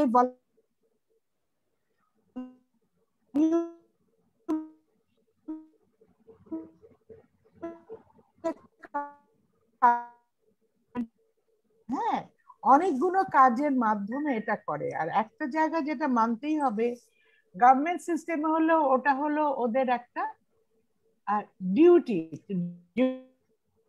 ডিউটি বেয়ারার বলছে ডিউটি, কিন্তু ডিউটিটা হলো যেটা আমি করলাম, কিন্তু একটা সাধারণ মানুষের বা অ্যাডভোকেটের জন্য এটা আমার ডিউটি প্লাস আমার অব্লিগেশন। এখানে কিন্তু পার্থক্য থাকে, দেখতে হবে যখন যে কোনো, হ্যাঁ এক সেকেন্ড আমি বলে, যেখানে একটা অফিসার, গভর্নমেন্ট অফিসার চাকরিতে, এই জায়গাটা একটু ইম্পর্টেন্ট, একটু সামারা এই কথাটা আমি অডিয়েন্স, যে এক একজনের গভর্নমেন্ট অফিসারের একটা টাইম ফ্রেমে চাকরি থাকে, এবং সেই চাকরিটা থেকে তার যখন শেষ হয়ে যায় বা বদলি হয়ে যায়, সে কন্টিনিউটিটা থাকে না। তো সেই ক্ষেত্রে আমাদের যে কন্টিনিউটিটা থাকে, এটা একটা বিশাল ম্যাজিক্যাল পাওয়ার আছে। এটাই বলছিলাম যে আমাদের যেমন স্ট্রেংথ আছে, আবার উইকনেস আছে, সেইখানে সমন্বয় করা। Thank you সামারা। Thank you so much ফাস্টিনা বা Aroma দি। আমি তাসলিমার কাছে মুভ অন করছি। এর আগে যদি একটু সামারাইজ করে নেই, what we were trying to say, what the panelists were saying is that we were talking about the duty bearer, we were talking about the state's responsibility, and when we talk about rape culture, what Faustina was saying is that the government, the institutions that are responsible to provide us the support, to provide us with the structures, the duty bearers that are responsible. Everyone has a responsibility to play. Everyone needs to take up that responsibility, and ultimately it lies with the state. And what Aroma di very kindly told us is that there are gaps that exist, and we have to acknowledge that, we have to work towards that, but there also needs to be a multi-stakeholder approach through which CSOs, through which the development sector and where their strengths are, that also comes into play so that we can together aim for a Bangladesh that is safe for women. I'm going to very quickly move on to Taslima. Taslima, I apologize, তোমাকে অনেকক্ষণ ধরে wait করে রেখেছি। তোমার কাছেও একই প্রশ্ন তাসলিমা, আমরা যখন বলছি রেপ কালচারের কথা, আমরা বলছি আমাদের জেন্ডার আইডেন্টিটিস এর কথা, এবং যেগুলো আমাদের যেসব ধরনের ব্যারিয়ার্স আছে অ্যাজ এন একাডেমিয়া, তুমি যখন একাডেমিয়াতে কাজ করছো বা একজন অ্যাক্টিভিস্ট হিসাবে, what is your take on this and what do you see the solutions? What might the solutions be? Thank you so much, Samara, and thank you to Aino Salish Kendra and Honorable Ambassador, and as well as my very dearest Faustina.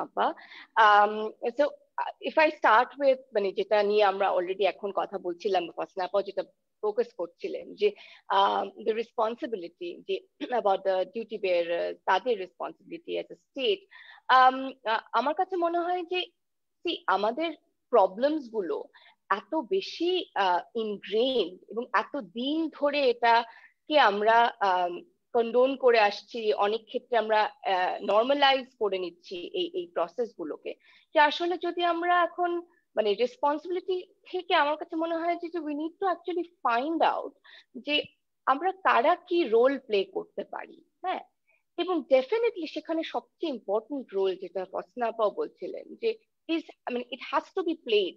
I don't know about responsibility, but it has to be, the key role has to be played by the state mechanism. হ্যাঁ, এবং এই enabling environment create করে দেওয়া।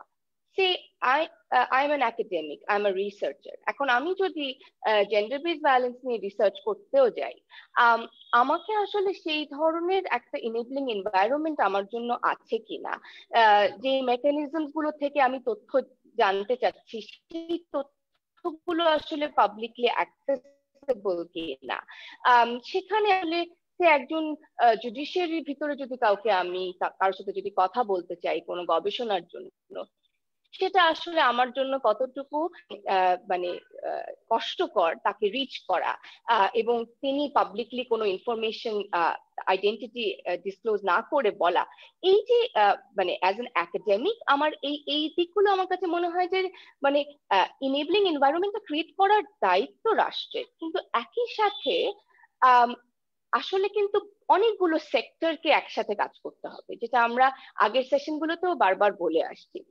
শুধু আবার রাষ্ট্রের এই জিনিসটা এমন we are fighting against patriarchy, right? So এই প্যাট্রিয়ার্কির ফাইটটা আসলে শুধু এনেবলিং এনভায়রনমেন্ট বা রাষ্ট্র থেকে আমরা আইন করলাম বা মেকানিজম গুলো ক্রিয়েট করলাম তারাও ঠিক মতো কাজ করছে তাহলেও হবে না। অফকোর্স প্রথমেও যে কথাগুলো বলা হচ্ছিল যে রুট কজেসে আসলে আমাদেরকে সেখানেও একই সাথে হাত দিতে হবে। হ্যাঁ, এবং আমি অ্যাজ এন একাডেমিক আমার যতটুকু মনে হয় যে হ্যাঁ থ্রু রিসার্চ আমি যতটুকু এগিয়ে নিতে পারি, এরকম ভাবে কিন্তু প্রত্যেকটা সেক্টরেই কিন্তু কারো না কারো কিছু না কিছু রেসপন্সিবিলিটি আছে।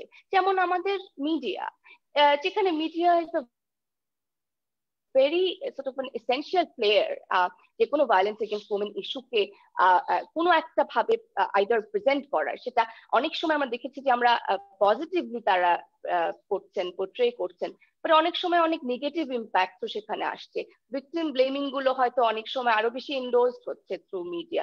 সেখানে আমাদের জোর দেওয়ার প্রয়োজন আছে আমাদের স্কুলগুলোতে, সেখানে আসলে আমরা কি আদৌ জেন্ডার ইকুয়ালিটি জিনিসটা কি, gender ইকুয়ালিটির sense of gender equality এই বিষয়গুলোকে আমাদের স্কুলগুলোতে আছে কিনা, আমাদের যে রিলিজিয়াস ইনস্টিটিউশনস গুলো আছে সেখান থেকে আমরা ছোটবেলা থেকে কিন্তু অনেক ধরনের আমরা শুনি যে এই ধরনের রেগুলেশন আছে, ল বলছে, ইসলামিক ল বলছে এটা আছে কাছে, কিন্তু সেখানে the good things of it যেখানে বলা হয়েছে যে you can not violate a women, এই ইস্যুগুলোকে আমরা কখনো কেন শুনি না?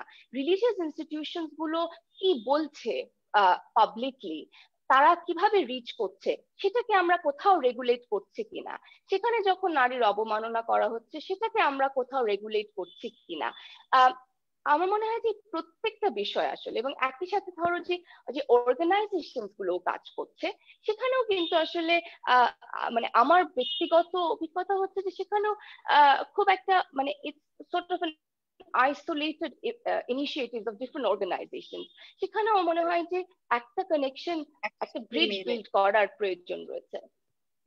Thank you so much, Taslima. আমার দ্বিতীয় কোয়েশ্চেনটাও linked to what you were saying, মাত্র যেটা তুমি বলছিলা।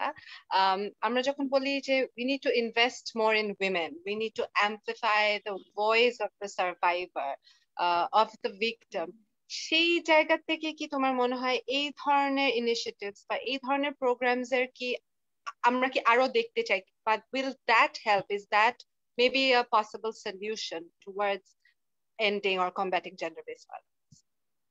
It's important কারণ আমার মনে হয় যে যখনই you will see say a voice speaking about rights of women or speaking about violence against women, তখন কিন্তু the sort of amount of encouragement we should be receiving, it's not there, it's absent somewhere. হ্যাঁ, সেটা কিন্তু শুধু যে তোমার রাষ্ট্রীয় পর্যায় থেকে তাও না, কিন্তু generally দেখবেন যখনই we talk about something that relates to women's rights, I don't think that it's appreciated generally, একটা appreciation আছে। এবং my personal experiences, whenever say you will be writing or talking or researching about rights of women, this question would inevitably come that what about men, you know, whereas whatever feminist research or legal research is being done, সেখানে কিন্তু কোথাও বলা হচ্ছে না যে no, there is no violence against men. There's of course violence against men, there are violence against other marginalized communities, but you know, considering the context of violence against women, that is the issue that we are prioritizing for the moment, and there's nothing wrong about it. But এই questions গুলো face করতে হয় এ কারণেই যে সেখানে কিন্তু আমাদের lack of appreciation এর একটা বিষয় রয়েছে। সেখানে আসলে কি করা যেতে পারে রাষ্ট্রীয়ভাবে, বা এটাতে চিন্তা চেতনার পরিবর্তনেরও কিন্তু বিষয় রয়েছে যে মানে এই এবং যারা লিডার্স আছেন, যারা কথা বলছেন, কাজ করছেন, তারাও আসলে নিজেদের মধ্যে আমরা মানে আরেকটু কি করে আমাদের ভিতরকার কোঅর্ডিনেশন বাড়ানো যায়, কি করে ইউনিটিটা আরেকটু স্ট্রং করা যায়, কি করে আমাদের ভয়েসটা আরেকটু ইউনাইটেড করা যায়, সেখানেও জোর দেওয়া প্রয়োজন আছে। এবং যখন হয়তো কোনো ধরুন যখন আমরা দেখেছি যে হয়তো কেউ কোনো একটা কিন্তু একটা অবজ্ঞা করারও একটা বিষয় আমরা কিন্তু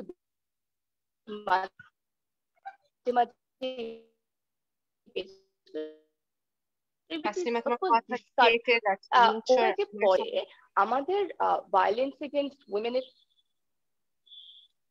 I can hear you now. Yeah, it's better.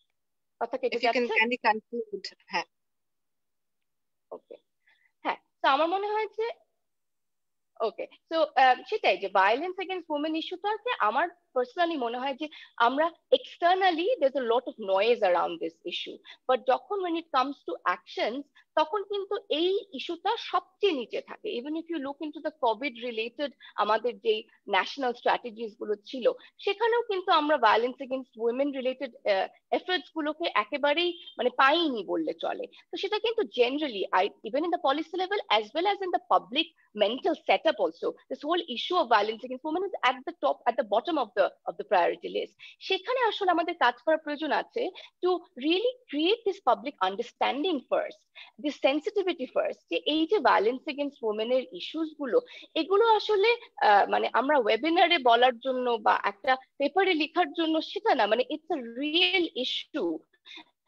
The real victims, the real survivors, তাদের ভয়েস গুলোকে আরো সামনে কি করে আনা যায় to sort of influence that public setup or public mindset, যে না, violence against women যখন শিকার হচ্ছেন একজন নারী, তখন these are the problems, these are the crises that the woman is facing, and পুরো ক্রাইসিসটা আসলে ওভারঅল বাংলাদেশের ডেভেলপমেন্ট বলেন বা বাংলাদেশের reflection to the international community, সেখানেও কিন্তু সেটা একটা বিরূপ পিকচার সেটা portray করছে। Thank you, Samara. Thank you so much, Taslim. I'm so sorry for cutting you off, but as you very rightly pointed out, I think violence against women, it needs to be treated as a priority. It needs to be at the top of our lists. We have so many different things that we're dealing with when we think about the development of Bangladesh, and somehow it is not prioritized. I think that was that was one of the main takeaways I had from what you said, and I think that's a priority. One of the most important ones. So thank you so much, Taslima. I apologize. I have done terribly in maintaining time. Lamia, I want to quickly ask you if we have time to take questions, or are we going to move ahead? I think let's see if any questions come in for the next 1 minute. And okay, maybe we can take 1 or 2. And then if not, we can go into your summary of the discussion and hand over to the ambassador for her vote of thanks. Okay, perfect.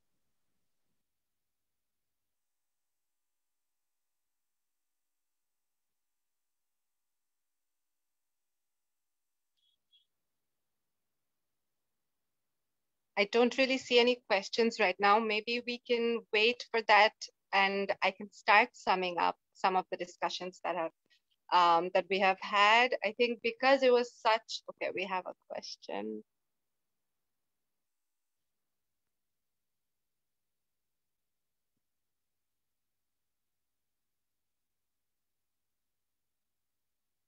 বিচার প্রক্রিয়া শেষ হতে যত বেশি বিলম্ব হবে, ন্যায় বিচার ততই বাধাগ্রস্ত হবে। তাই বিচার প্রক্রিয়া দ্রুত সম্পন্ন করতে হবে বলে আমার মনে হয়। Okay, this is more of a question. This is not really a question, more of a comment. Thank you. Okay, great. So I'm going to start summing up now. Thank you so much to everybody who was present with us. Thank you so much for the engaging discussion. I think I just got carried away with all of the discussions that we were having.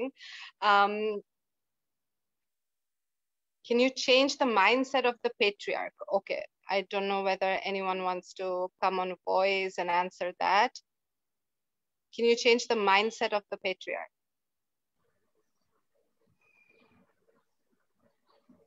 Taslima, Faustina, or Ambassador? We can hear you. Yeah, of course.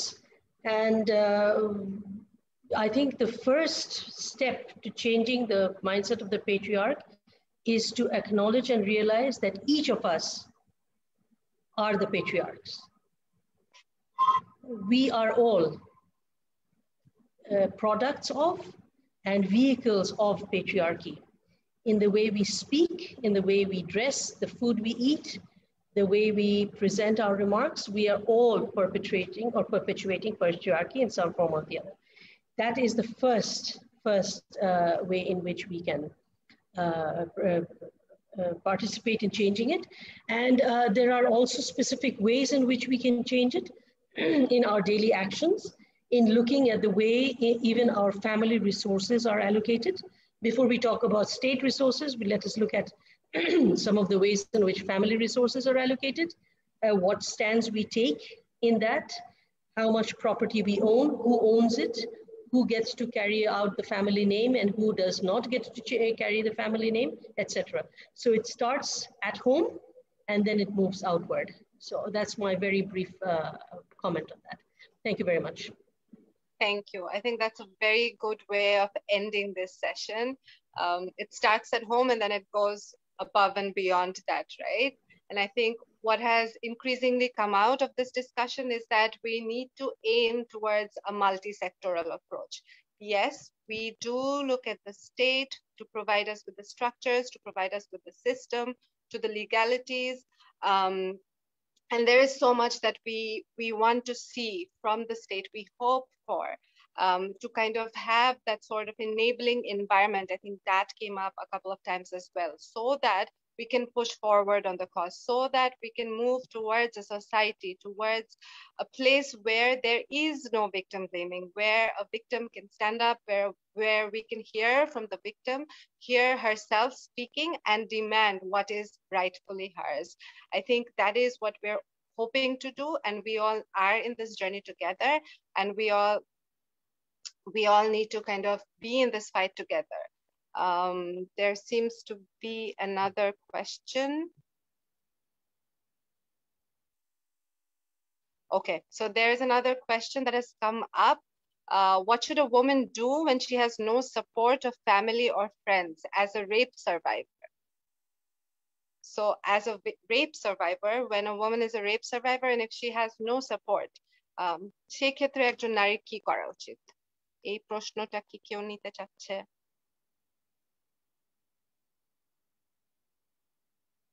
Taslima, maybe you can answer that briefly, or Faustina.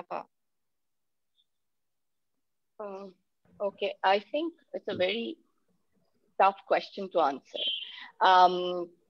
because that is the genesis of our discussion, I guess. You know, how to create support systems. This question is not new. We faced this question before as well. I don't have anyone. State intervention is very important. Budget allocations is very important. Violence against women এবং যারা gender based violence এর শিকার হচ্ছেন, যারা victims, যারা survivors, তাদের জন্য আসলে আমাদের কোন ধরনের protection, if you look into the shelter homes আমাদের দেশে, সেটা একেবারেই অপ্রতুল। যে রকমের সহিংসতার শিকার হচ্ছেন সেখানে অনেক ধরনের কোয়ালিফিকেশন আছে, সেখানে যদি কাউকে আশ্রয় পেতে হয়। এই যে শেল্টারের জায়গাটা বা একজন সহিংসতার শিকার নারী ভিক্টিমাইজড হলে তিনি কোথায় যাবেন, এবং একই সাথে তার জন্য যে কোনো ধরনের আমাদের সোশ্যাল সেফটি নেটের মধ্যেও যে তাকে আমরা ইনক্লুড করছি না, যে একজন সহিংসতার শিকার নারীকে আমরা আসলে তাকে কতটুকু অর্থনৈতিক সাপোর্টও দিতে পারি, এই বিষয়গুলো আসলে টোটালি অ্যাবসেন্ট। একই সাথে আমরা জানি যে সহিংসতার শিকার যারা নারী হচ্ছেন তাদের মধ্যে একটা মেজরিটি কিন্তু হচ্ছেন ডোমেস্টিক ভায়োলেন্সের শিকার হচ্ছেন, এবং আমাদের যে পার্সোনাল ল গুলো আছে সেটার অ্যাপ্লিকেশনসে কিন্তু একজন স্বামী খুব ইজিলি ডিভোর্সও দিয়ে দিতে পারছেন। সেখানেও ডিভোর্স দেবার পরে একজন ডেস্টিটিউট যে নারী আছেন তাকে আমরা আসলে কোনো ধরনের ফাইন্যান্সিয়াল সাপোর্ট দিবারও কোনো মেকানিজম কিন্তু আমরা ক্রিয়েট করতে পারছি না। তো এখানে আসলে এটা খুব ইম্পর্টেন্ট। এখন যেমন অফকোর্স এক্সিস্টিং যে মেকানিজমস গুলো আছে, যদি আমার ফ্যামিলি থেকে আমার কমিউনিটি থেকে আমি কোনোই সাপোর্ট না পাই, I will try to access the police stations. আমার পুলিশ স্টেশন থেকে অনেকবারই পুলিশ থেকে আমরা এই ধরনের কমিটমেন্ট পেয়েছি যে ওনারা প্রত্যেক থানায় এখন ওমেন রিলেটেড ডেস্ক করেছেন বা করছেন। যদিও যখন আমরা দেখেছি প্র্যাকটিক্যালি সেটা হয়তো অনেক জায়গাতেই গবেষণাগুলোতে এসছে যে সবখানে এটা নাই বা এইভাবে কাজ করছে না, কিন্তু অন্তত যেই এই মেকানিজম গুলো আছে, ধরেন উপজেলাতে আপনার ভায়োলেন্স এগেইনস্ট ওমেন কমিটি গুলো আছে, তাদেরকেও যদি মানে অ্যাক্সেস করা যায় বা তাদের কাছে আশ্রয় চাওয়া যেতে পারে, বাট সেটাও আসলে আমি খুব হোপফুল না যে সেটা আসলে কতটুকু হেল্প করবে। তো এই প্রশ্নটা আসলে সেই সমস্যাটাতে একটা খুব বড় একটা কোয়েশ্চেন মার্ক দিয়েছে, যেখানে আমাদের কাজ করা প্রয়োজন আছে। যে শুধু ল করলেই হবে না, we need a proper financial allocation to this issue. Thank you so much. I think it is undeniable, and we have been saying this again and again, that we are ultimately looking at the state. We are looking at state mechanisms for that to be more developed, so that we can seek access, so that we can aim for justice. And even though there is a necessity for a multi-pronged approach, we're not denying that, but ultimately I think the duty bearers, which is the state, we are all looking towards them. I think Faustina wanted to add something. No, sorry, I won't take any more time. I've already put my comment in the box. Simply to say that when immediate family and community support break down, one can, should, and may resort to state and non-state sponsored support. And thankfully now, more than ever before, we do have that support. It may not work perfectly, but we do have that support, whether it's a helpline, medical, psychosocial, economic, legal support. It is coming together. And some of the comments that Taqbir made are also vital, where the state has a responsibility in developing a compensation fund, in protecting the actors, whether it's the victim, the survivor, the witness, in terms of their protection, in terms of witness protection, and also এই যে impunity যে আমরা বলছি, culture যে বলছি of compromise, এই culture of compromise must be made prohibitive. অর্থাৎ এত তাড়াতাড়ি ধরুন 20-30 হাজার টাকায় যে কম্প্রোমাইজ করে ফেলছি আমরা মুচলেকা দিয়ে বা বাইরে কম্প্রোমাইজ, এইটাকে যদি প্রহিবিটিভ করে দেওয়া যায়, যে ঠিক আছে আমার সাথে তুমি বাইরে ইয়ে করতে চাও, মীমাংসা করতে চাও, 30 লাখ টাকার কমে আমি করবো না, সে ঠিকই তখন চেষ্টা করবে যে কোর্টের মাধ্যমে ওটাকে ইয়ে করতে। So I'm just giving a few suggestions. I'm very sorry, but I have to head out to a meeting which is starting in a few minutes. So thank you all, and all the best. Thank you, Faustina. I would like to conclude the session now by saying that we have been speaking about the state a lot. We have been speaking about the duty bearers a lot as well. But আমার মনে হয় আমরা যে জায়গা নিয়ে আরেকটু হয়তো আলোচনা করতে পারলে ভালো হতো, সেটা হচ্ছে কি যে ইন্ডিভিজুয়ালের রোলটা কি, আমাদের ব্যক্তিগত রোলটা কি, আমাদের পরিবারের মধ্যে আমরা কি কি ধরনের ডিসকাশনস করছি। এই যে এই ধরনের ডিসকাশন আজকে যেটা হচ্ছে, আমরা যদি শুধু ইন্টারন্যাশনাল উমেন্স ডে মার্চ মাসে এইটা না করে যদি আমরা পুরা বছর ব্যাপী এই ধরনের ডিসকাশন গুলা করতে পারি, আমরা যদি শুধু এক্সপার্টদেরকে না এনে যদি আমরা ফ্যামিলির মধ্যে গিয়ে যদি আমরা বাচ্চাদের সাথে এই ধরনের ডিসকাশন গুলা কন্টিনিউ করতে পারি, আমার মনে হয় আমরা যখন নারীর প্রতি সহিংসতা কিংবা জেন্ডার ভিত্তিক সহিংসতা নিয়ে কথা বলি, আমরা ওই জায়গাগুলো পর্যন্ত যতক্ষণ না পৌঁছাতে পারবো, ততদিন আমরা যেরকম পরিবেশ দেখতে চাচ্ছি, বাংলাদেশকে যেভাবে করে দেখতে চাচ্ছি, আমার মনে হয় সেই জায়গা পর্যন্ত পৌঁছাতে আমাদের আরো অনেক বেশি সময় চলে যাবে।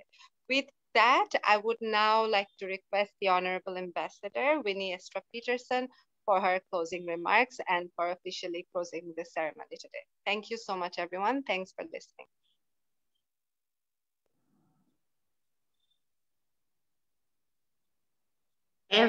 I unmuted.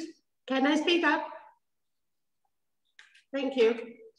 So, hello again, and thank you to everyone. What a rich and impressive discussion we had today. The passion of our panelists was an immense inspiration, really. So, despite all the social and cultural barriers which are remaining in Bangladesh, I would say that Bangladesh is still a leader in South Asia when it comes to women's economic empowerment and girls' education. And as a woman ambassador here in Bangladesh, seeing the women's leadership, women's rights movements, and the resilience of the community here, it gives me immense confidence that change is coming and that it's very much here already.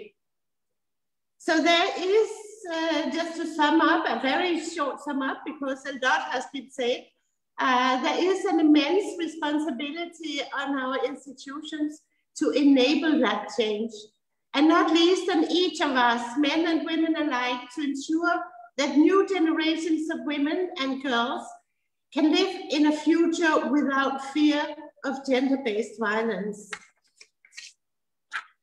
For that to be possible, we must continue to have these conversations to challenge the status quo. Yes, there's much to be done, but we are here for it. So thank you to all our viewers for being here with us on this webinar, and a big thank you to all our panelists for commemorating International Women's Day 2021, together with Denmark and not least with ASK. Wish you all a good and powerful International Women's Day on Monday. Let's continue to challenge the gender-based violence. Thank you to all of you. Donabat.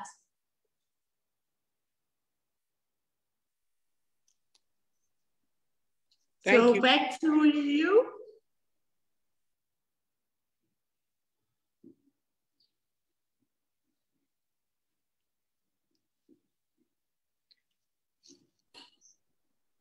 Thank you everyone from ASK.